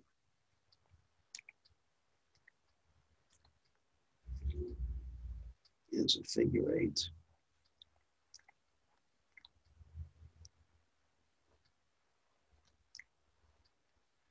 And again, a glorious Gothic capital.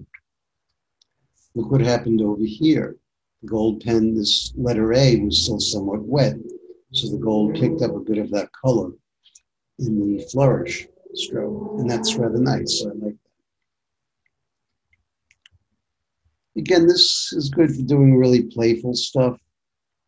If you're going to do a very important manuscript, use discretion. It can look very effective, but sometimes it just might be a bit too much. So I leave it to you to decide.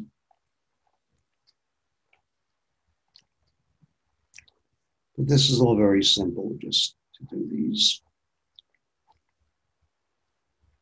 semicircles. They can overlap, cross over into the letter.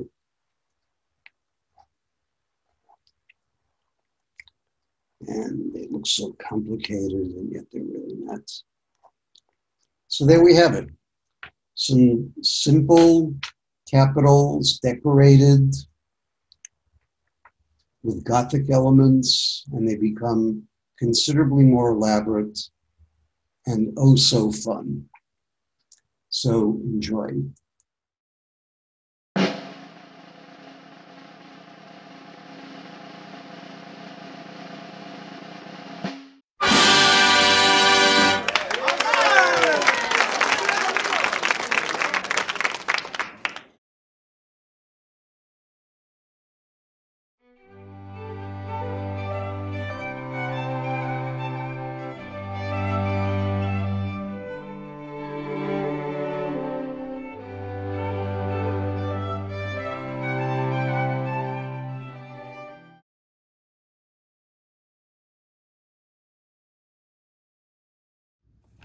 Hello participants, welcome to the Simple Holiday Ornament class.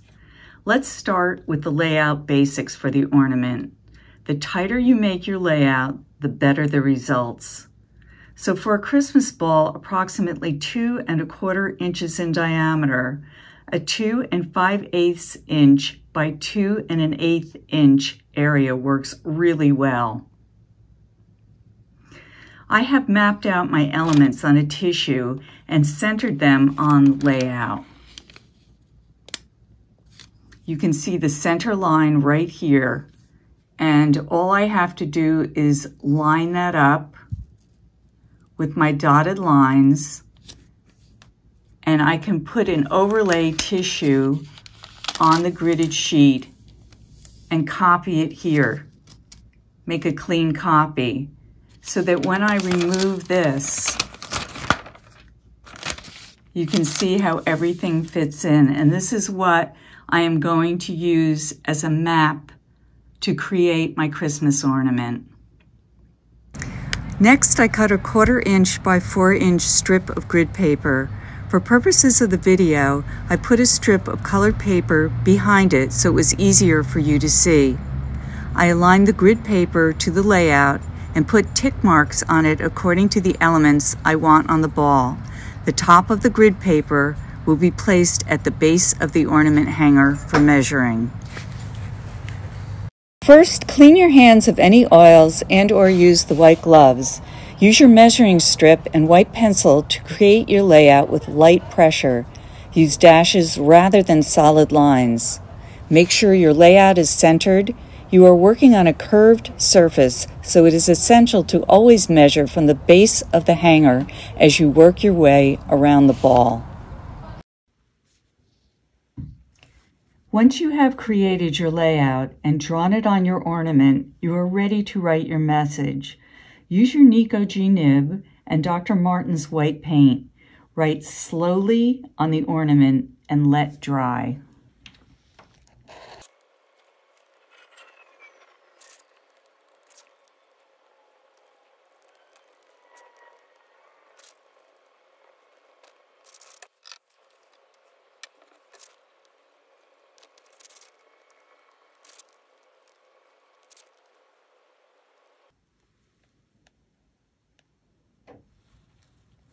Next, take the number 2 or 3 brush and using the white acrylic paint, paint the tree's undercoat and let dry. Give this a second coat of white and let that dry. The snow under the tree is achieved by laying down white paint, rinsing the brush with clean water, blotting the brush just a bit on a paper towel, and running that under the white paint so that it bleeds.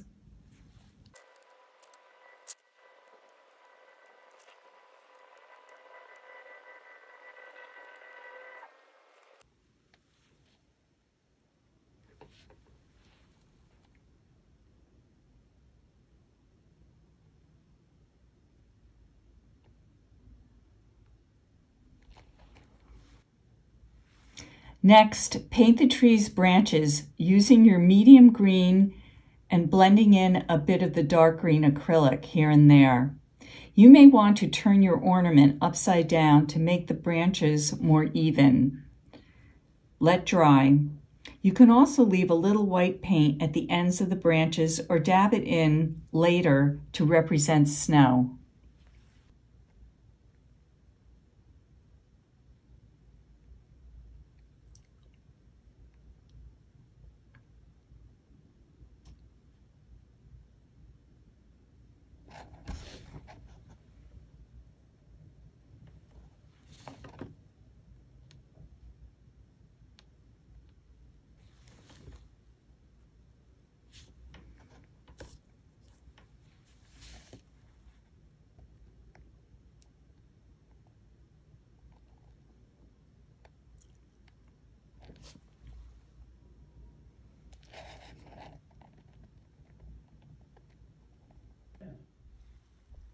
Last, put some Christmas balls on the tree using your yellow, blue, and red acrylic paints and your Nico G nib. Don't forget to add a star at the top of your tree with the yellow paint and your nib. Gently dab off your guidelines when finished with the kneaded eraser. Congratulations, you have created your first ornament. Here are a few samples of layouts and ornaments I have painted over the years. Once you get comfortable, you can really make them personalized and detailed. Good luck and have fun.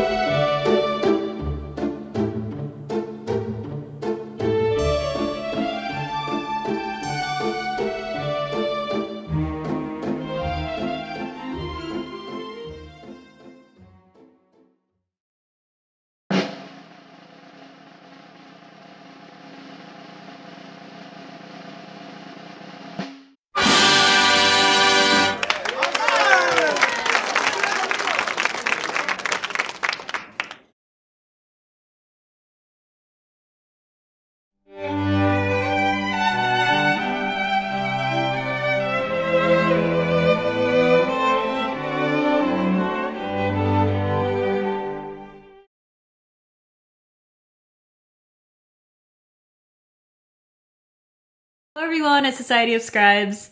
My name is Lynne, and I'm a type designer, calligrapher, and educator. And today I'm very excited to share with you some examples from work from European writing masters. So let's dive right into it.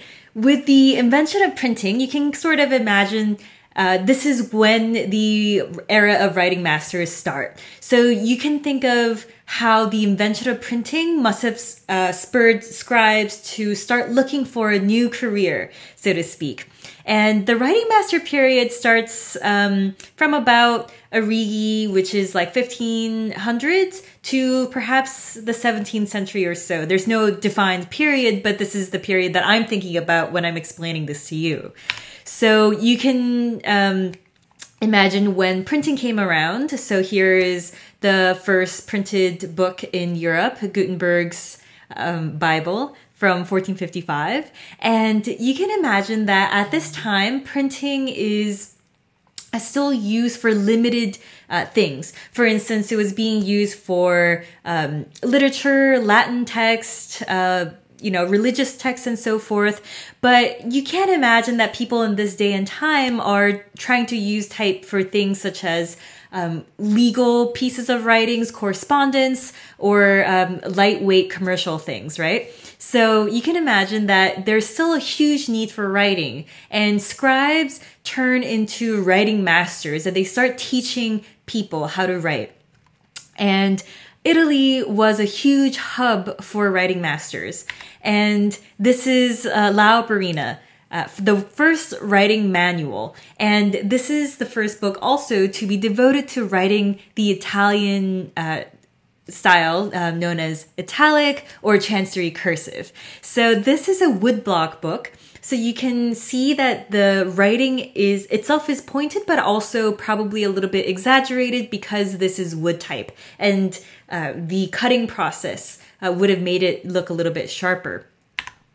And then the very second writing manual was published in the very next year, 1523, by Origi again. And there's a lot more examples of different kinds of writing in this manual. And you can see that he teaches you everything from how to cut the pen into all these different styles.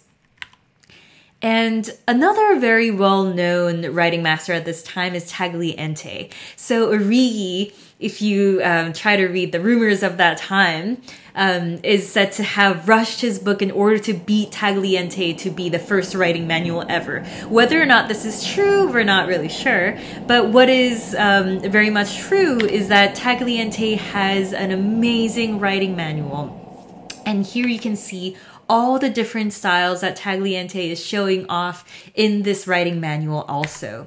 So here you can see Roman capitals, which writing masters back in the day thought every good writing manual should have. And then that brings us to the third great penman of the Italian Renaissance, who is Palatino. And again, really, really beautiful works of art, really shown. And it's not just Latin letters. You can see that there is a variety of different scripts going on here. And if you're interested in these three Italian writing masters, I highly recommend this book by Oscar Ogg, The Three Classics of Italian Calligraphy. Now,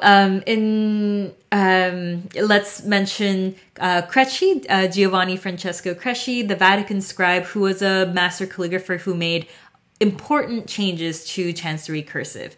And you might know Cresci's work for the clubbed serif, like the little bunny ears that is shown here. And let's look at writing masters of the North. So the German-speaking areas of the North concentrated on the Gothic black letter and variations of it. The first printed German writing manual is credited to Johann Neudorfer the Elder, who printed a 6-page specimen of fracture in 1519 at the age of 22. And this is from plates that he etched.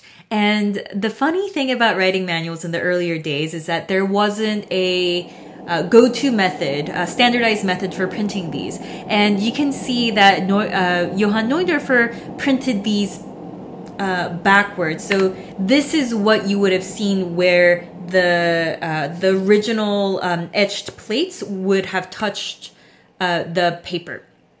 And so he would have written right side up, and then he used a paper that was thin enough that it would soak through, and then this will be the side that you would be reading, right? But it was actually the back of the paper that it was printed in. And I believe this is at the Metropolitan Museum. At least there's an exhibit of it. And here is Wolfgang Werker. Sorry, pronunciation is not my strongest suit. He was a student of Neudorfer's, and this is a very interesting manual for folks who are also interested in type because he was also a printer. And this is one of the first writing manuals where the pen met the possibilities of type, so to speak. So he presents writing as examples of type specimens rather than pure penmanship, let's say. And so he was intending this manual to be for punch cutters to also reference. And it was one of the first manuals of its kind. So that's very interesting for me as a type designer also.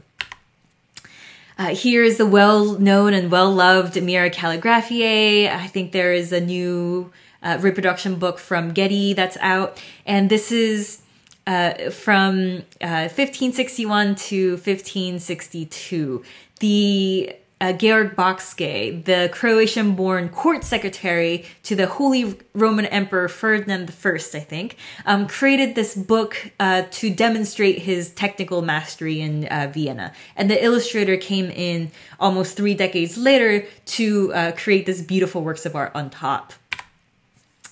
And Germany and the Austro-Hungarian Empire didn't really adopt the round hand, unlike the neighboring countries such as France, Spain, and England. I put neighboring in the relative sense, of course.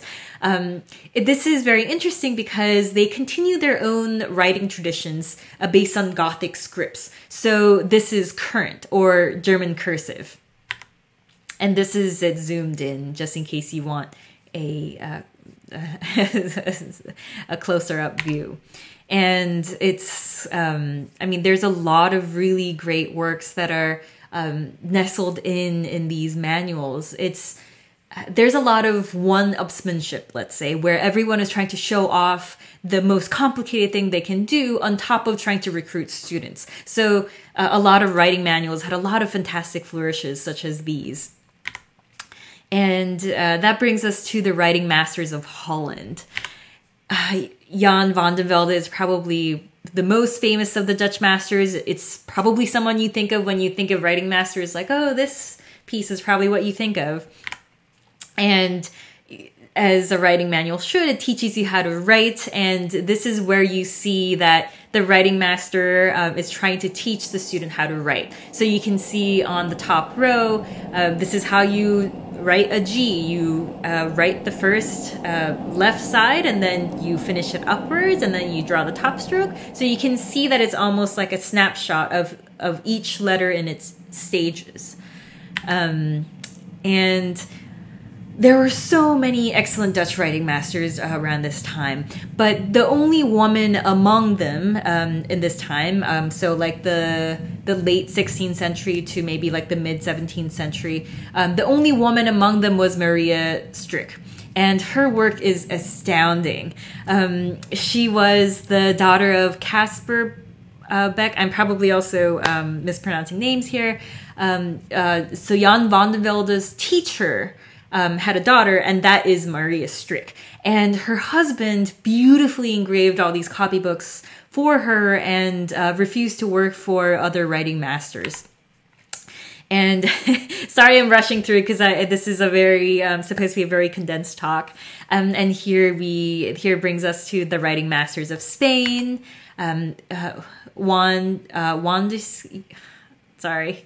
Ihacar produced the first Spanish writing manual in 1548, and so this is cut out of wood blocks. The second is Francisco Lucas, and scholars credit him with the Spanish bastarda. So at this time, there's a lot of movement from all these different countries to capture their national characteristics in their writing. And so this is what the writing master at the time thought captured the Spanish spirit, so to speak. And then we have the writing masters of France. So here's Geoffrey Torres Saint-Fleury, just a beautiful, beautiful bastarda. And Louis Barbador is a French writing master that popularized the round hand in France. And he was officially assigned the task of writing the examples that were to serve as models throughout the kingdom. It's kind of amazing how many scribes just like were directly commissioned by the royals at this stage, right? And at this time, the French government had decided to trim down the number of hands practiced in France to only 2 hands. The first was the round hand that we just saw, and the second was the bâtard financier, which means like the financial hand. And so like that was modeled by a different guy, but Etienne de Beligny. Oh, sorry, my American pronunciation. But Louis Barbador is a big name amongst the French writing masters for this reason. And last but not least, we have the writing masters of England. Here is Edward Cocker's Pen's Transcendency of 1657. And John Ayres is given credit for developing the new English round hand that you are seeing here. Now, I mean, the round hands look sort of similar, and this, you know, as I was saying before, this is a time when a lot of people were fixated with like capturing their national spirit. So this is what he developed as a round hand that captures the British spirit, so to speak. And I've read some books where the drama amongst writing masters would be really big, and the English writing masters would have like the biggest spats, so to speak. Anyhow, here is Charles Snell, another big name in the world of penmanship. This is the book Penman's Treasury. And then here's George Bickham, and you might know him for the Universal Penman. He was a very prolific engraver first and foremost, and he engraved probably like the majority of the best copybooks in his era. So like the early 1700s to maybe mid 1700s, I want to say. And this is the Universal Penman book that a lot of people have. It's very affordable. If you're interested in this reference, it's such a great one to get, and it's very inexpensive as well. And this is a George Shelley's example, and speaking about drama, this piece was very, very heavily criticized for not being legible at all. And I can't really defend that, like it sort of seems like the flourishes are so overpowering the letters, like it's actually impeding with the ability to read. And so in time, you see writing masters themselves change also. So this is the same person, George Shelley, and years later, you can see that he has adopted a more distinct approach in how he organized the letters versus the flourishes. So over time, you probably have noticed that the showmanship sort of takes over the writing itself. And this is why the writing master era is still heavily criticized to this day. And engraving was a very dominant way of making these books, especially later after woodblock printing was no longer used. And the downside of this was that the art itself wasn't preserved very much. So you can imagine that once the copybook was made and the plates were made, the originals were sort of tossed aside because they weren't regarded as things of value, and because in the engraving process things can get machined down and corrected to mechanical perfection, often the originals for these are lost and the human hand starts to get a little bit lost. So the criticism for the writing master era is that the human hand is a little bit more lost in the later eras than how it used to be in the earlier ones that you were looking at during the Italian Renaissance. If you want to find out more about these writing masters, here are great resources that I highly recommend. And I know I was flying through a lot of things, but I hope you found this interesting just as much as I did. Thank you very much.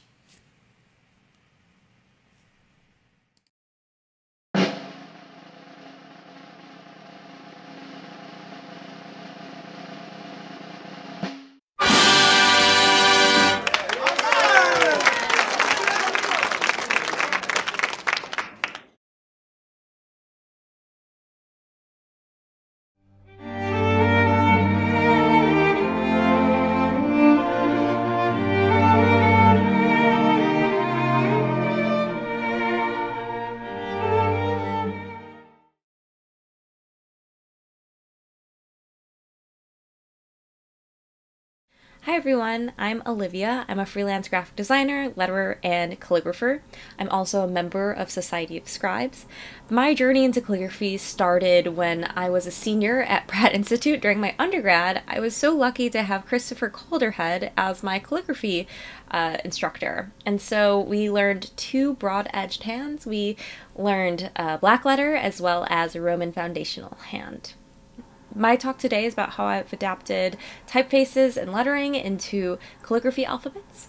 My interest in adapting letter forms into different mediums certainly was apparent in college. I was always trying to take digital letter forms from typography and see what I could do by manifesting them into physical letter forms. And so I think this is kind of me iterating on that process, except adapting digital typography into handwritten calligraphy.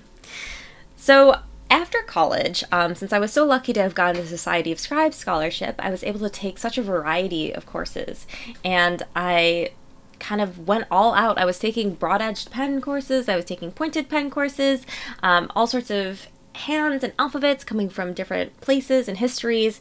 And so I loved that I was learning, how to write an alphabet in 10 different ways according to whatever hand I was studying that day.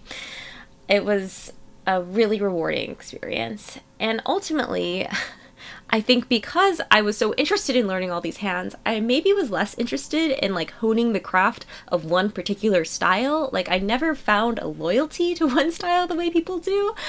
And I could see this being as my weakness because I wasn't able to properly craft one single hand and master it.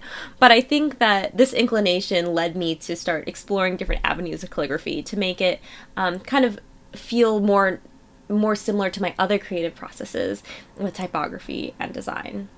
And while I was taking these Society of Scribes classes, I was going to a lot of talks about innovative creators in the typography field. And I was seeing typefaces and styles that I've never come across before. Notably, I came across Inkwell and the black letter style of Inkwell by Heffler & Co. and Miriam Text Black, released by Commercial Type. Both of these black letter, both of these are nothing like the black letter I learned to write by hand. And so I think I was kind of immediately fascinated. I started looking at Miriam pretty closely. I was obsessed with the lowercase s. It just turns and pivots and your eyes constantly traveling. And so I'm showing some of my sketchbooks from me just taking a look at the different letter forms, sketching them out very roughly. Nothing is perfected here, but I wanted to see what alphabet I could create on my own. And so I was compulsively sketching in my sketchbook to see how I could figure this out, how I could reverse engineer all of these letter forms, and I was creating stuff that I've never seen before in my calligraphic eyes, a skeletal black letter. It was quite strange, and I soon abandoned the project, but I think it really empowered me to look at different typefaces and think about how I could adapt them and make them my own and how they would live in this different hand-created format. I revisited this idea this past year. There's another black letter adventure I decided to go on. I really loved Sharp Type's Respira Black. It was a really unusual black letter that had so much dignity and felt contemporary. I loved that there was curves to the black letter. It really brought some humanity to it that I was sometimes missing in the more traditional styles. And so I also was obsessed with this uppercase S, and I decided, hey, I could figure this out. I know how to use a parallel pen and figure out pen angle, and so that's kind of how I approached it. I think I just started with this uppercase S, see if I could execute it to a similar degree. I think there was mechanical limitations that I had using a parallel pen rather than having the computer and using Bezier curves, but ultimately I was able to create this S, and then I moved on from there. I started looking at how to reverse engineer the lowercase minuscule letters, and there were definitely some things I had to decide to forego. Like the dot of the I. I don't know if I was able to capture, or the little serifs that, are easy to add into a typeface, but not so simple with a parallel pen. And so ultimately, I decided what to keep, what to get away, and that's how I landed on my alphabet. This one a little bit more crafted and obviously more finished than the one before. I used it to create name cards for my friends, and then ultimately brought it into an envelope project I did. And as you can see, I really have no allegiance to any calligraphic style. I have a broad-edged pen on here, pointed pen, a handful of flourishes that I learned from Heather Held's class, which I loved. And so I think I am starting to finally approach calligraphy in a way that was similar to my other creative process that felt really me, that explored different typographic textures and little nuances and quirks. And so I continued this process. I really loved the type family Quick, and it's designed by Philip Herman, and it was so fascinating. The capital letters carried the sturdiness of, brush marker lettering, yet there's whimsical nature to it that I hadn't seen before in a typeface. And so I wanted to figure out what made it so whimsical, what made it so characteristic. And I was examining the Y, for example, how it's not just one straight line as the stem, it kind of undulates. And the crossbar to the E and the F is more of a quick flick rather than a straight horizontal line. And so that influenced this piece I made that was a Twin Peaks quote, and some other explorations I really enjoyed. And so, brush marker is definitely the medium I have the least experience with, but I always have the most fun with. So it even allowed me to gain some confidence in a hand that I thought was kind of mysterious to me. And so I was able to learn a new level of comfort in this tool, and then also kind of make it in a way that felt contemporary and really close to my heart and my style. And so my last project is the work I did for BOK Collective. They are a mental health initiative that focuses on making mental health resources accessible and approachable and busting mental health stigma. And so I was designing a collaboration package where I designed a postcard and a sticker to send to people, and if people donated to the organization, they'd get sent the sticker and the postcard and a custom envelope. So I already knew that this brand was young, it was approachable, we did not want to go formal with it. And so I had to figure out how to best express this need. And I noticed across the internet there was a lot of letters and calligraphers that were taking sans serif alphabets and creating them with broad edge tools, whether that be a marker or a pen. And I was curious about maybe adapting this to the envelopes in a way that sans serif felt young, it felt modern, but doing it with calligraphy kind of also felt new to me. So I took a look at what people were doing and seeing how they did their process, and I wasn't quite finding an alphabet that I liked. I actually experimented with this alphabet here, Marvin Visions, but I think the style was a little bit too specific to work with what I was doing. And I also felt like maybe if I went to a paint marker, it wouldn't feel so formal. And so I was watching this TV show, Lovecraft Country. It was a very subversive science fiction show, and I was obsessed with the title slides I was seeing. I don't know if they were from a typeface or lettering. If anyone knows, let me know. But I took a screenshot of the title slides and was thinking, okay, this is condensed sans serif, so I could, make it really bold and large across the envelope, and still fit people's last names. And so I started experimenting with recreating this alphabet.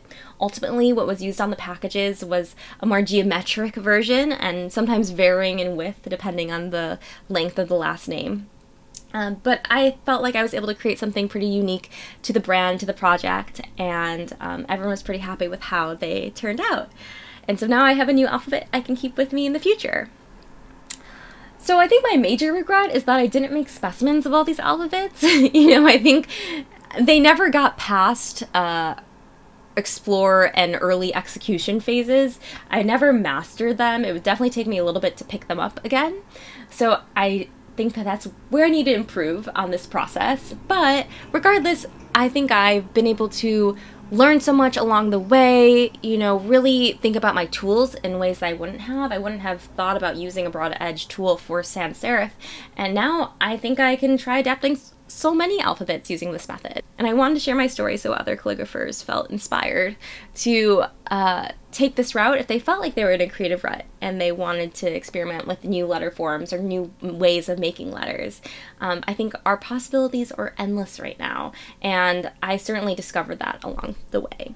I do want to note, none of this exploration would have been possible if I didn't have a really solid foundation in calligraphy, if I didn't take all those Society of Scribes classes. I had so many generous teachers along the way. I hope to, give them some credit here, but It really has changed my path as a creative, and I'm so fortunate for Society of Scribes. And so thank you all for listening, and thank you to Society of Scribes for letting me present today.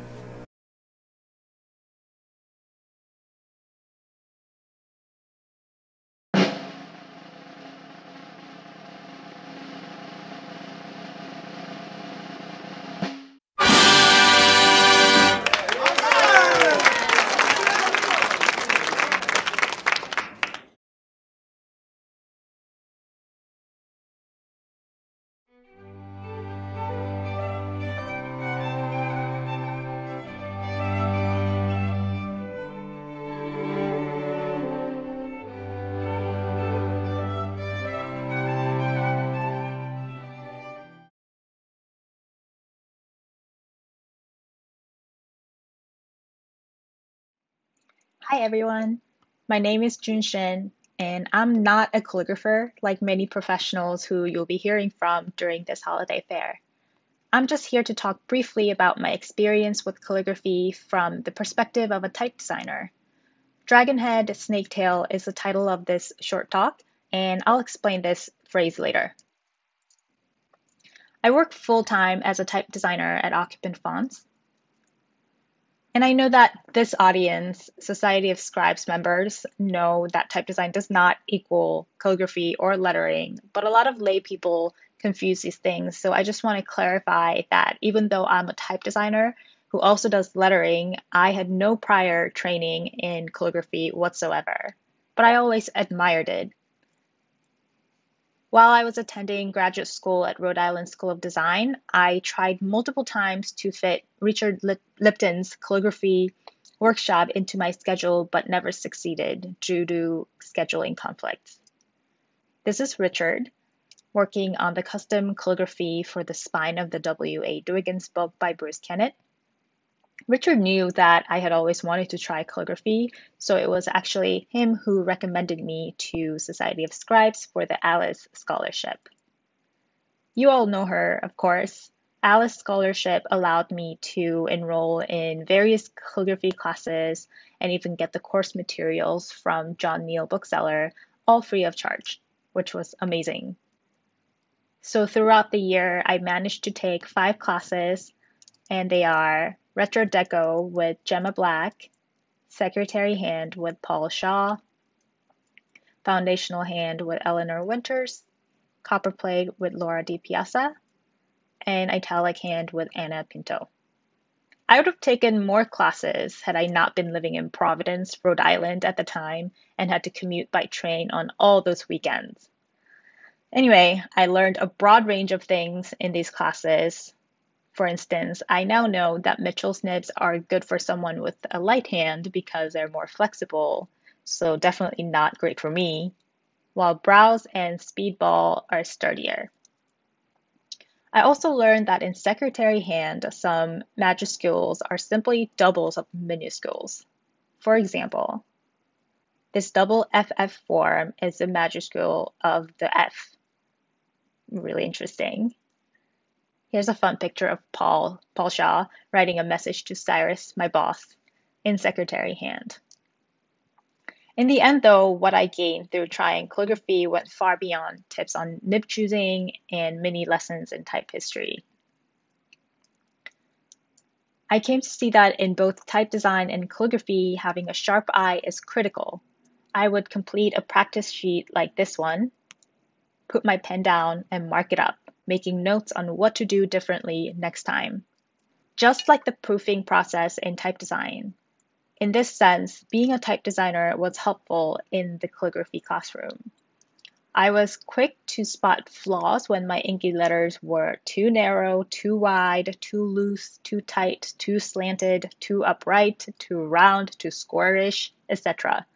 Unfortunately, the ability to locate room for improvement did not automatically lead to a problem solved. Even if my brain knew what to do and what the letter I wanted to write looked like in my head, my hand wasn't on the same page. Motor skills are gained slowly through repetition. Hence the need to practice, right? They say practice makes perfect, but I found that practice makes practice. Perfect is not the goal anyway. Even my teachers who have decades of experience write their letters differently every time.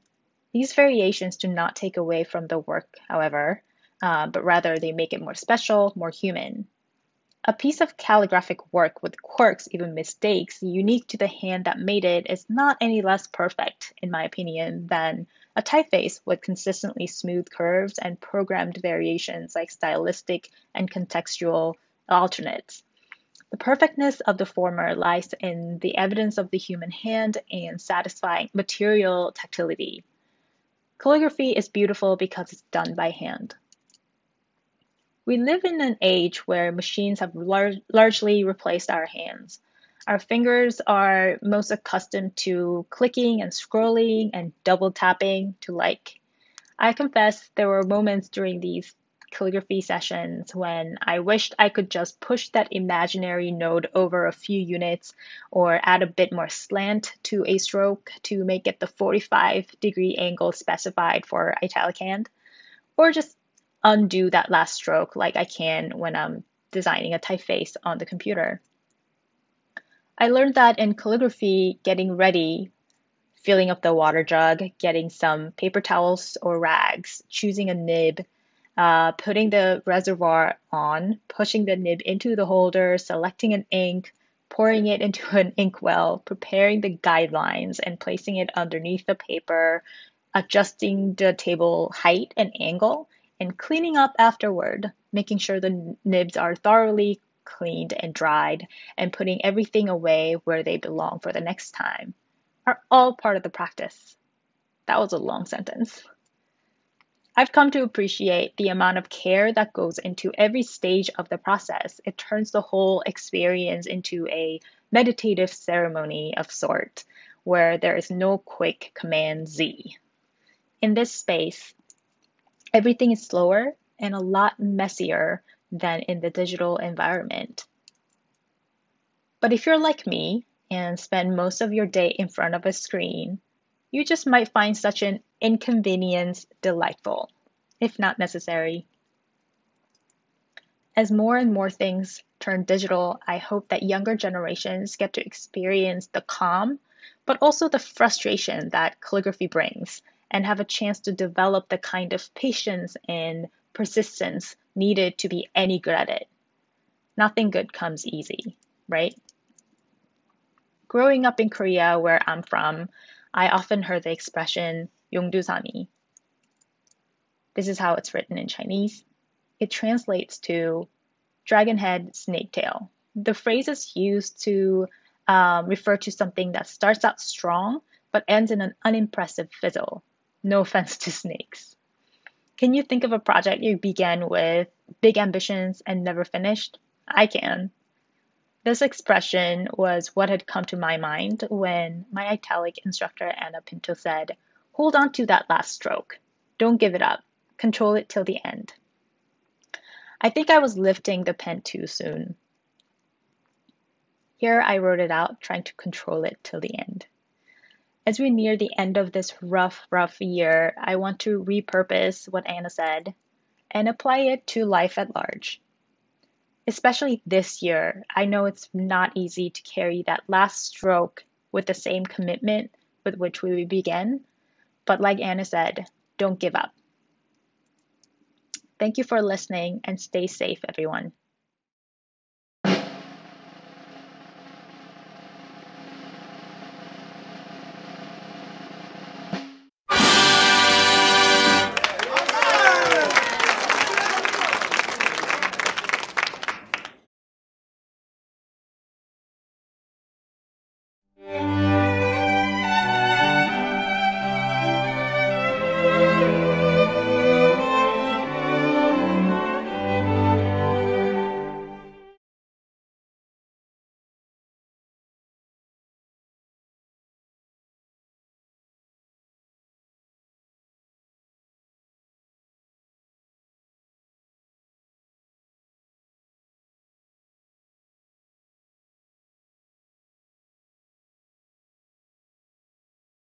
I'm Christopher Calderhead, and this is my collaborator, Anna Pinto from Hoboken, New Jersey.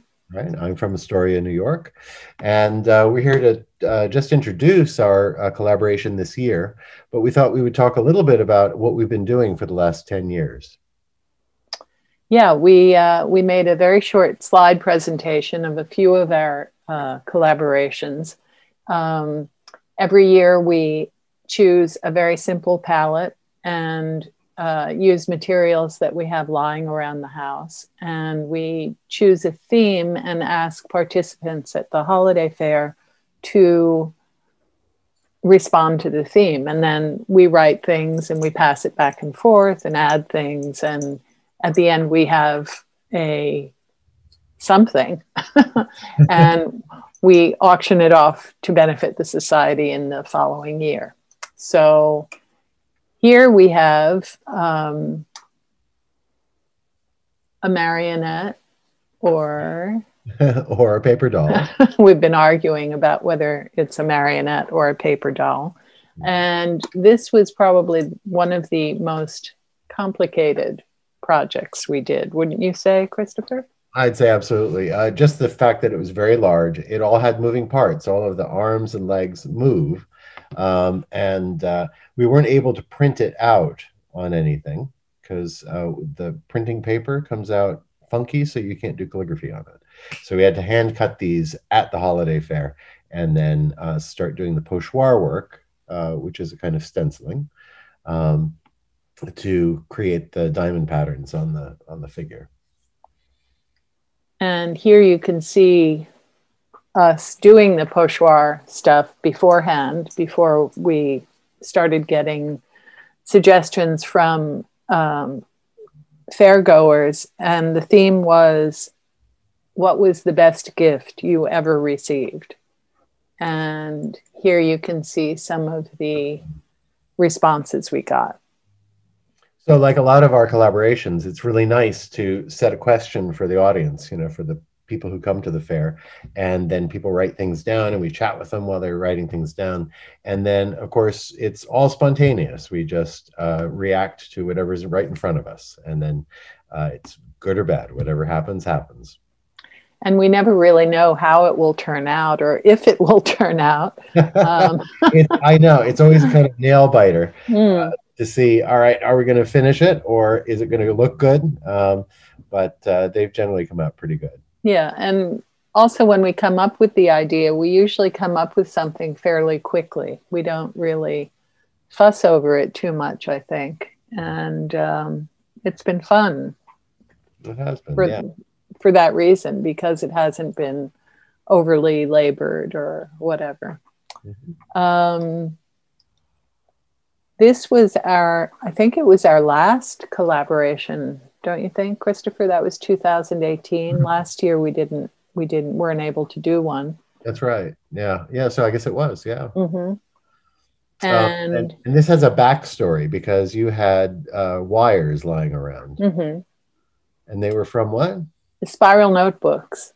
I couldn't resist them. I thought they were so interesting and sculptural looking. So every time I finished a spiral notebook, was getting rid of one, I would tear out the pages and then make something, like just stick all of these things together. Actually, you can see it here. So there were some white ones and black ones and metallic ones. And I thought, oh, here's a good way to use them. So going back one, the theme was free association, I think. That's right. So we gave people words to free associate against. And this was sort of our Dada Christmas wreath. So we wove the whole thing into sort of a round wreathy thing. And then we attached all of these little pieces that dangled from scarlet ribbons like this. Yeah. And we got interesting responses. One of them was Amazon, because it was about when Amazon was planning to move into Astoria. So somebody responded with Wonder Woman, and someone else said taking over the world. Right. So it was fun. It was a lot of fun and unexpected. Yeah. And there's the final result. Yeah. Yeah. This was from 2011. And the theme was nature in New York, right? Mm-hmm. Yeah. Yeah. So we pre-cut all of these white leaves, and they're trees, the kind of street trees that you see in New York. So there's a ginkgo and an oak and a plane tree. Anna is pointing these out with her cursor. And then we asked people to react to the theme of nature in New York. What kind of nature do you see in New York? Yeah, and we used just blue and green and white. And it might have been a pearlescent white. I can't remember. And then we had silver washers to weight the strings that were tied to a piece of driftwood, which you can see here that we were holding. Yeah, yeah, because the paper is so light that if we hadn't had some kind of weight on it, it wouldn't hang properly. Yeah, so, just would have blown all over the place. Right, so. And then the washers are great because they're this little silver sort of spangly thing that goes through the whole piece. Yeah. Yeah, we often try to have one sort of sparkly thing or gold or silver or something just to make it more festive. For example, here, this was from 2011, and we used ultramarine blue and gold and walnut ink, I think. That's right, yeah. And it was a piece of pergamonata, which is a fake parchment paper that I have. And I had dyed it with walnut ink. It takes dye very well. And we made a Mobius strip, right? Actually, we made two, didn't we? Yes. Did we? Yeah. Look. Oh, you're right. You're right. Yeah. So whoever bought this at the holiday fair, I have no idea how that person has kept it or displayed it. Actually, I do know. It was Lynne Quayle, and she keeps it in a giant vase, a glass vase, and she rearranges it every so often so that, you know, she sees different aspects of it. Right. I thought that was pretty clever. That is nice, yeah. Yeah, and it was just before Obama's second inauguration. So the theme was, what are your hopes for the new year? So, yeah, so we got very interesting answers, both personal and global, right, in tone. And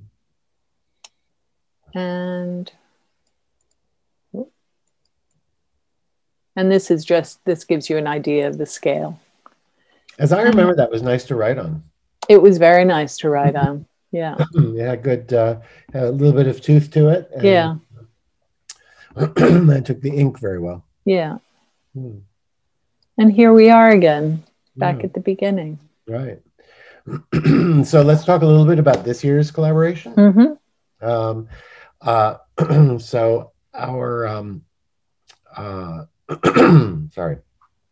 Do you want to tell us what? Well, since we had to do it virtually, we decided that we would ask, at least we hope this is how it's going to work.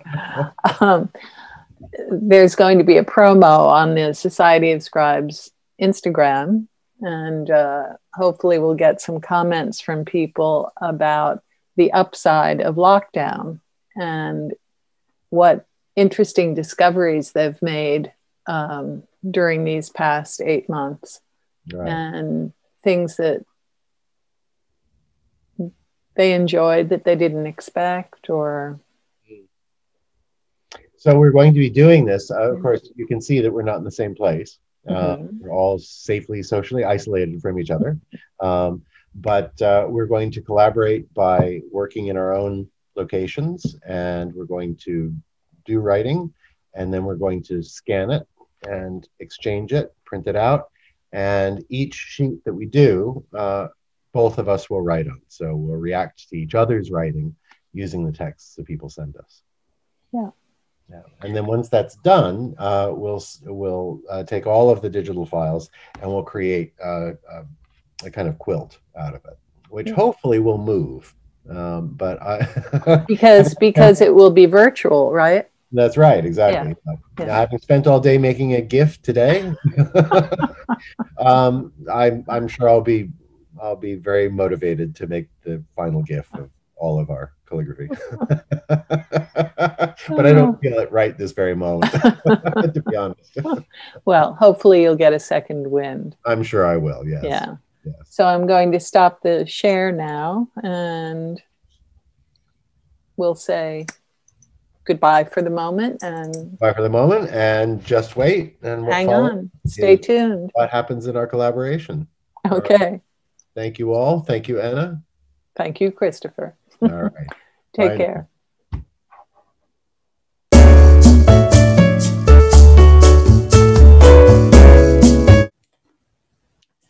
Hi, everyone. Thanks for tuning in today. Here I'm looking at the calligraphy that Christopher has done, which he scanned and emailed to me. And you can see there's quite a variety of things to play with here.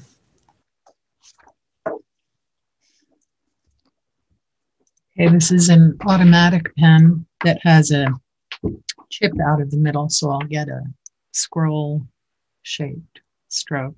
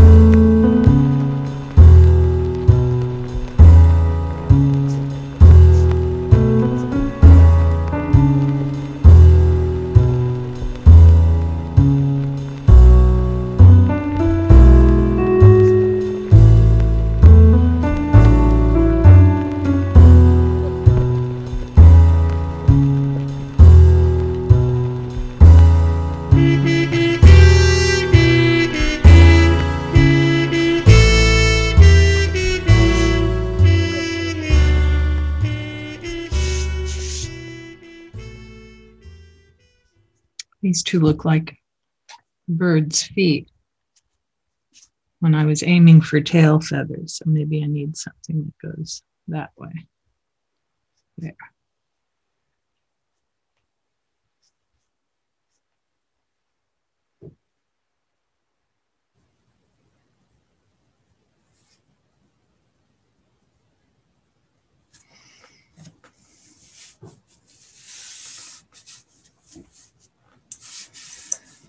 The hardest thing is knowing when to stop. I think now is the time.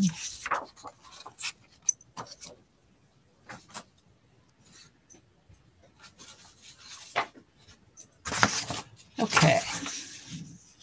The last piece from Christopher, Kindness of Strangers.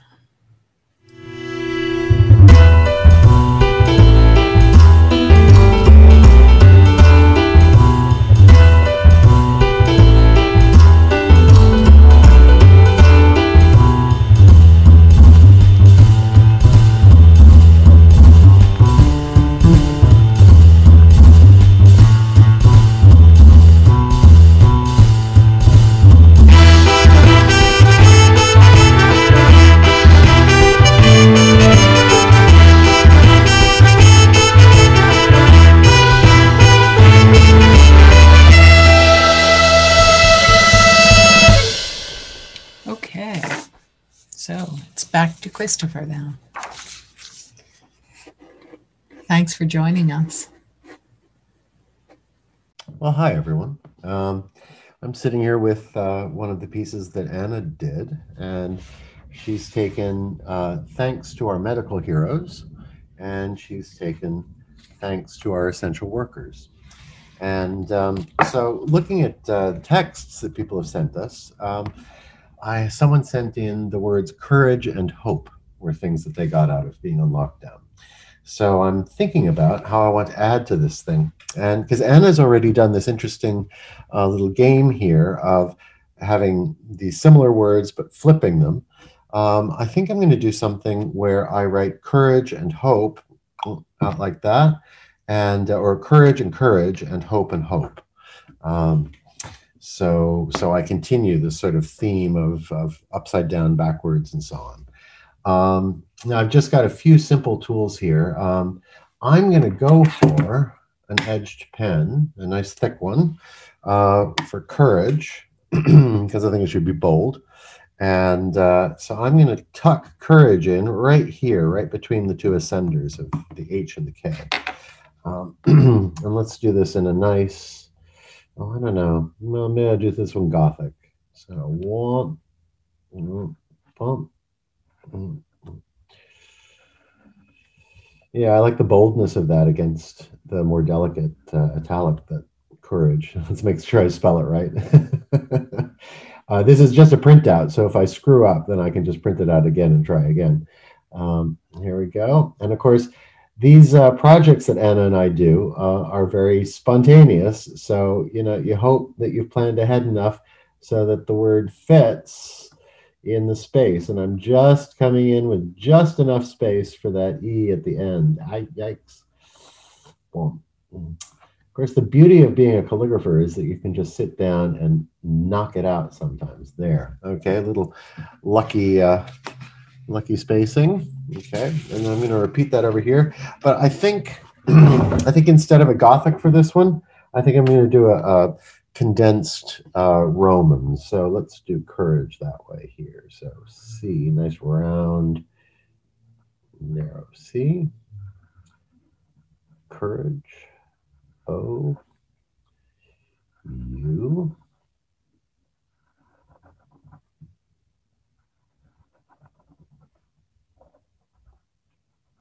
I always like that RA combination.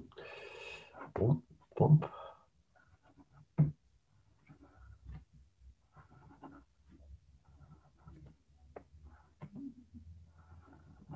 There we go. So there's courage. Now, hope strikes me as a word that's a little bit more, I don't know, delicate, ephemeral. So I think I'm going to use my Japanese fountain brush. And I'm going to do hope. I'm going to do hope here, pointing the other way. And I think I'm going to do my scumbly technique. So it's sort of like drawing the letters, so a nice little serif, and then just fill in, fill in the letters. Just letting the brush make the thick strokes by building them up, and then a nice whoop. Let's do it again. Okay, and I think I'll do upper and lower case. So I like this. So you have to feel the shape as you go around it. And of course, with this technique, it doesn't have to be exactly perfect. A little serif.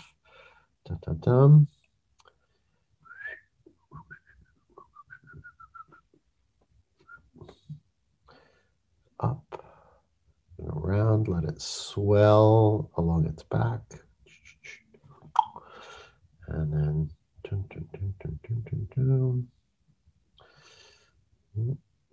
we'll do a nice little dot there. There we go. And now a nice chom. There we go. So there's hope. And since I'm mixing it up, maybe we'll do this one. We'll do it the same tool again, but I think I'm going to do it in a sort of italic cap. So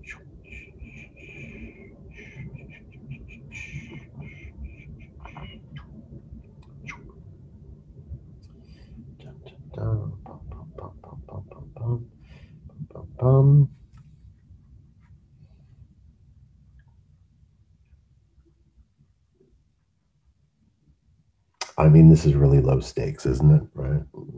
So we always hope they come out nice, and they usually do. But if it's not perfect, that's okay. It's funny. I feel like Bob Ross talking this way.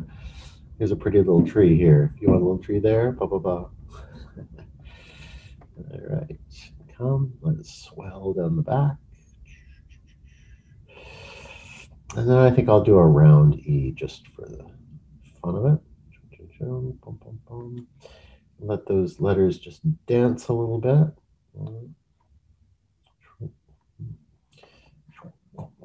There we go.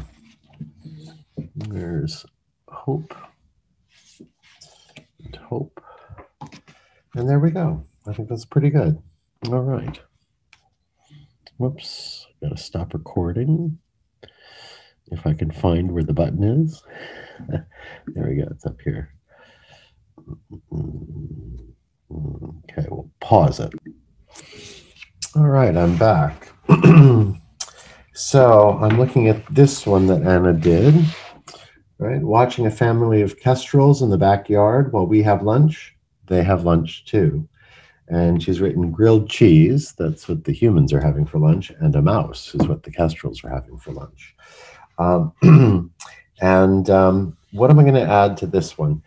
I couldn't find anything of among the texts that we were sent that really fits this, but I have to say my own experience of lockdown, I made sure that I bought fresh strawberries, and I had fresh strawberries on my cereal every morning. And that is not something I do in normal times, but it seemed so luxurious to do that. So, so I'm going to add having fresh strawberries on my breakfast cereal. Now, we've got a little bit of a composition problem here because Anna's taken the middle of the page.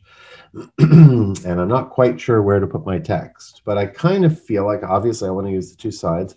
So I have to think about the words, you know. So having fresh strawberries, we'll see how that happens, on my cereal. I think I'm going to do it like that, and we'll see how it works.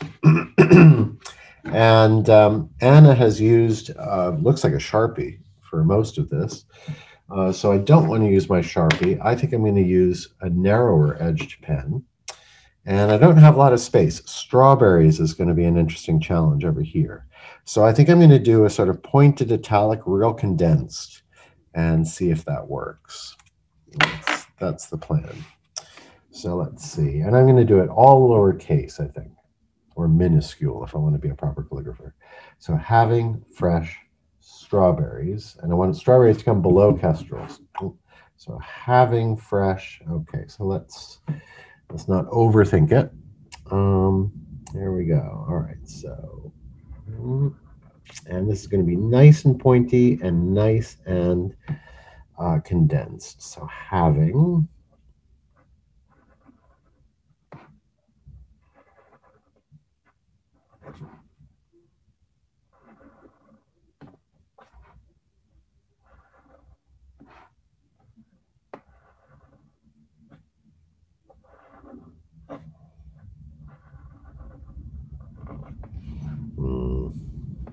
go. Having, maybe I want to put fresh over here and then strawberries. Yeah, I think I'll do that. Having fresh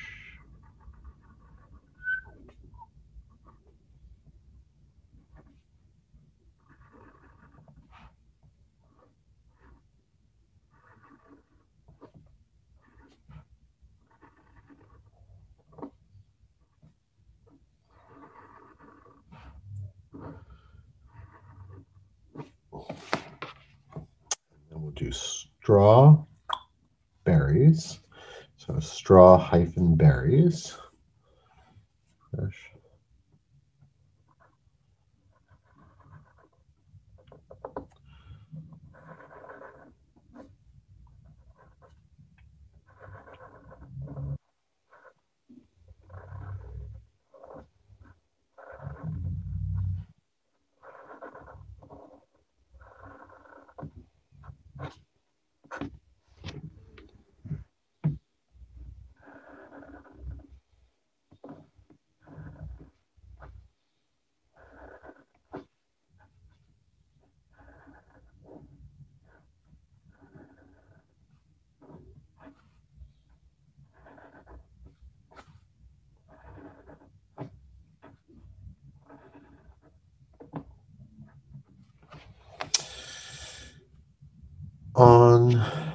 on my, no, let's see. So I got, kind of block myself here. You know what?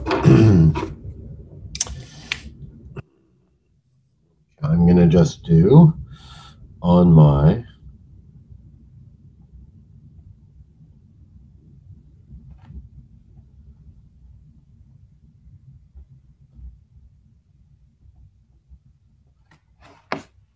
Okay. And breakfast cereal.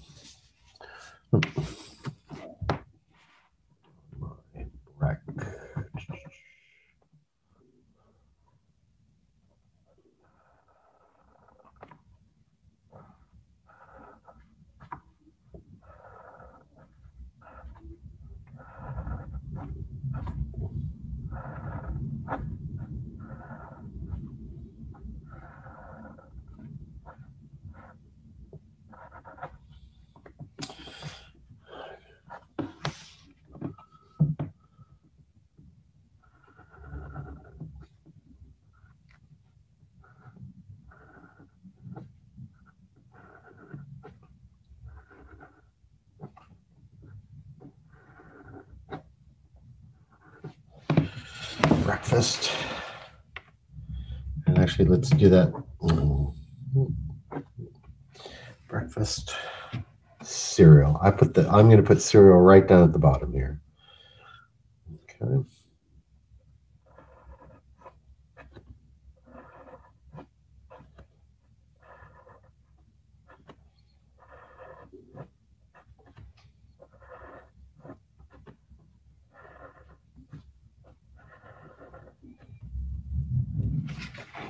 There we go. I don't know.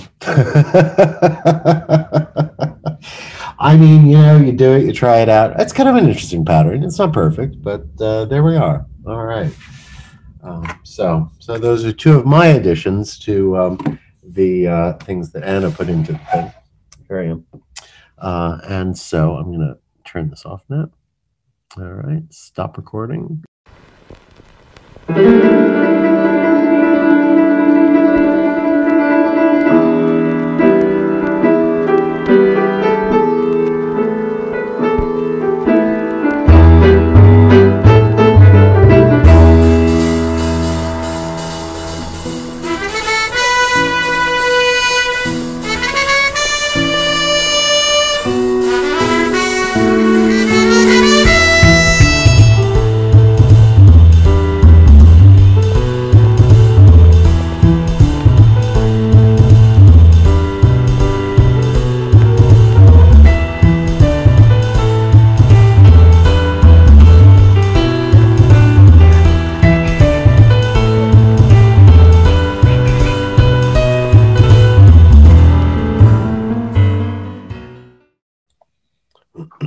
Hey, Anna.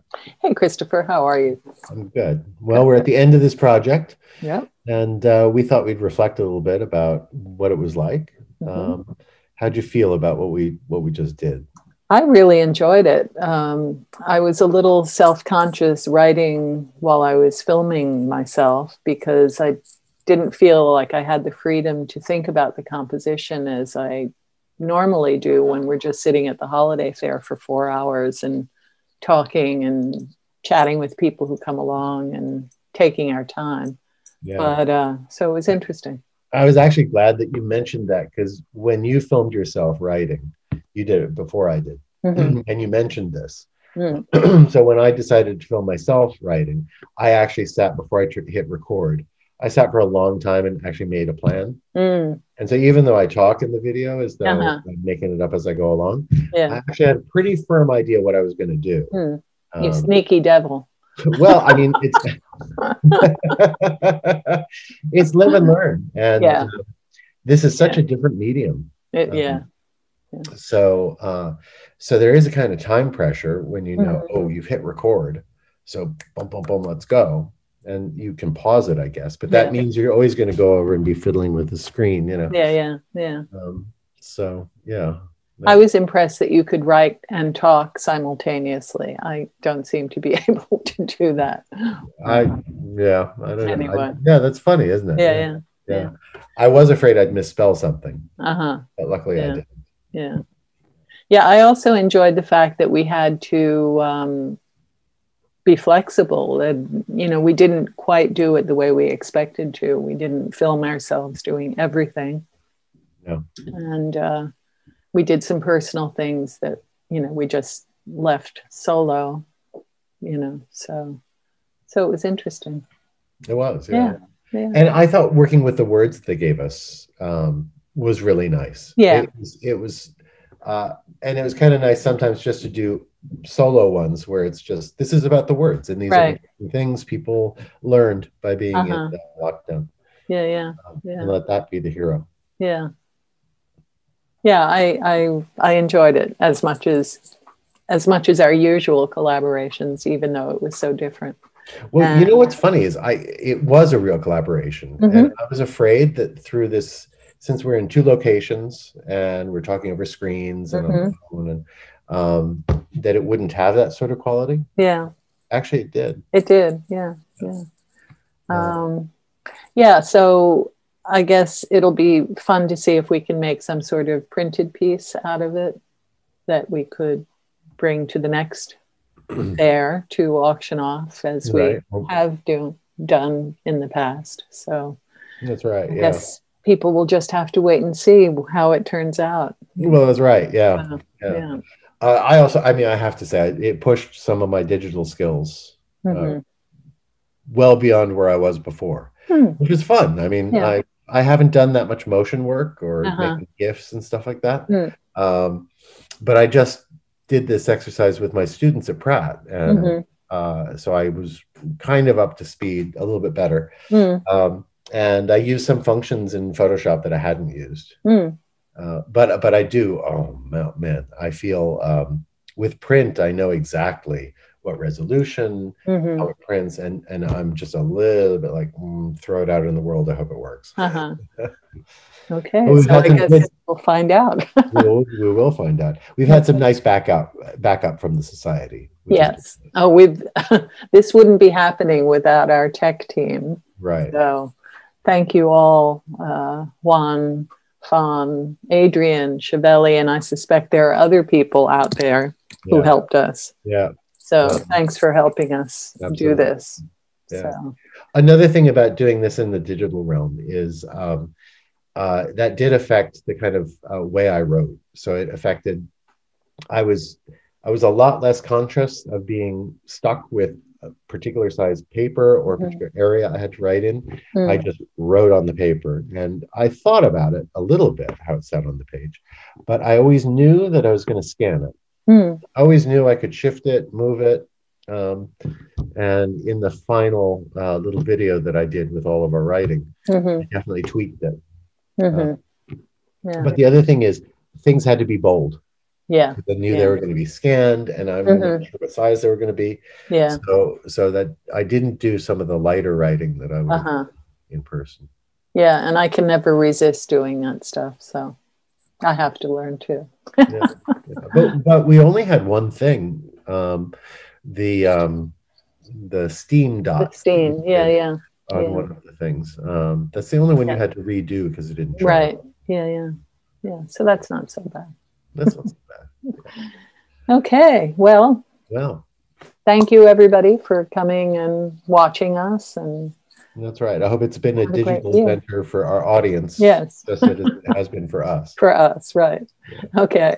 Thanks, Christopher. Thank you. Bye, everybody. Bye.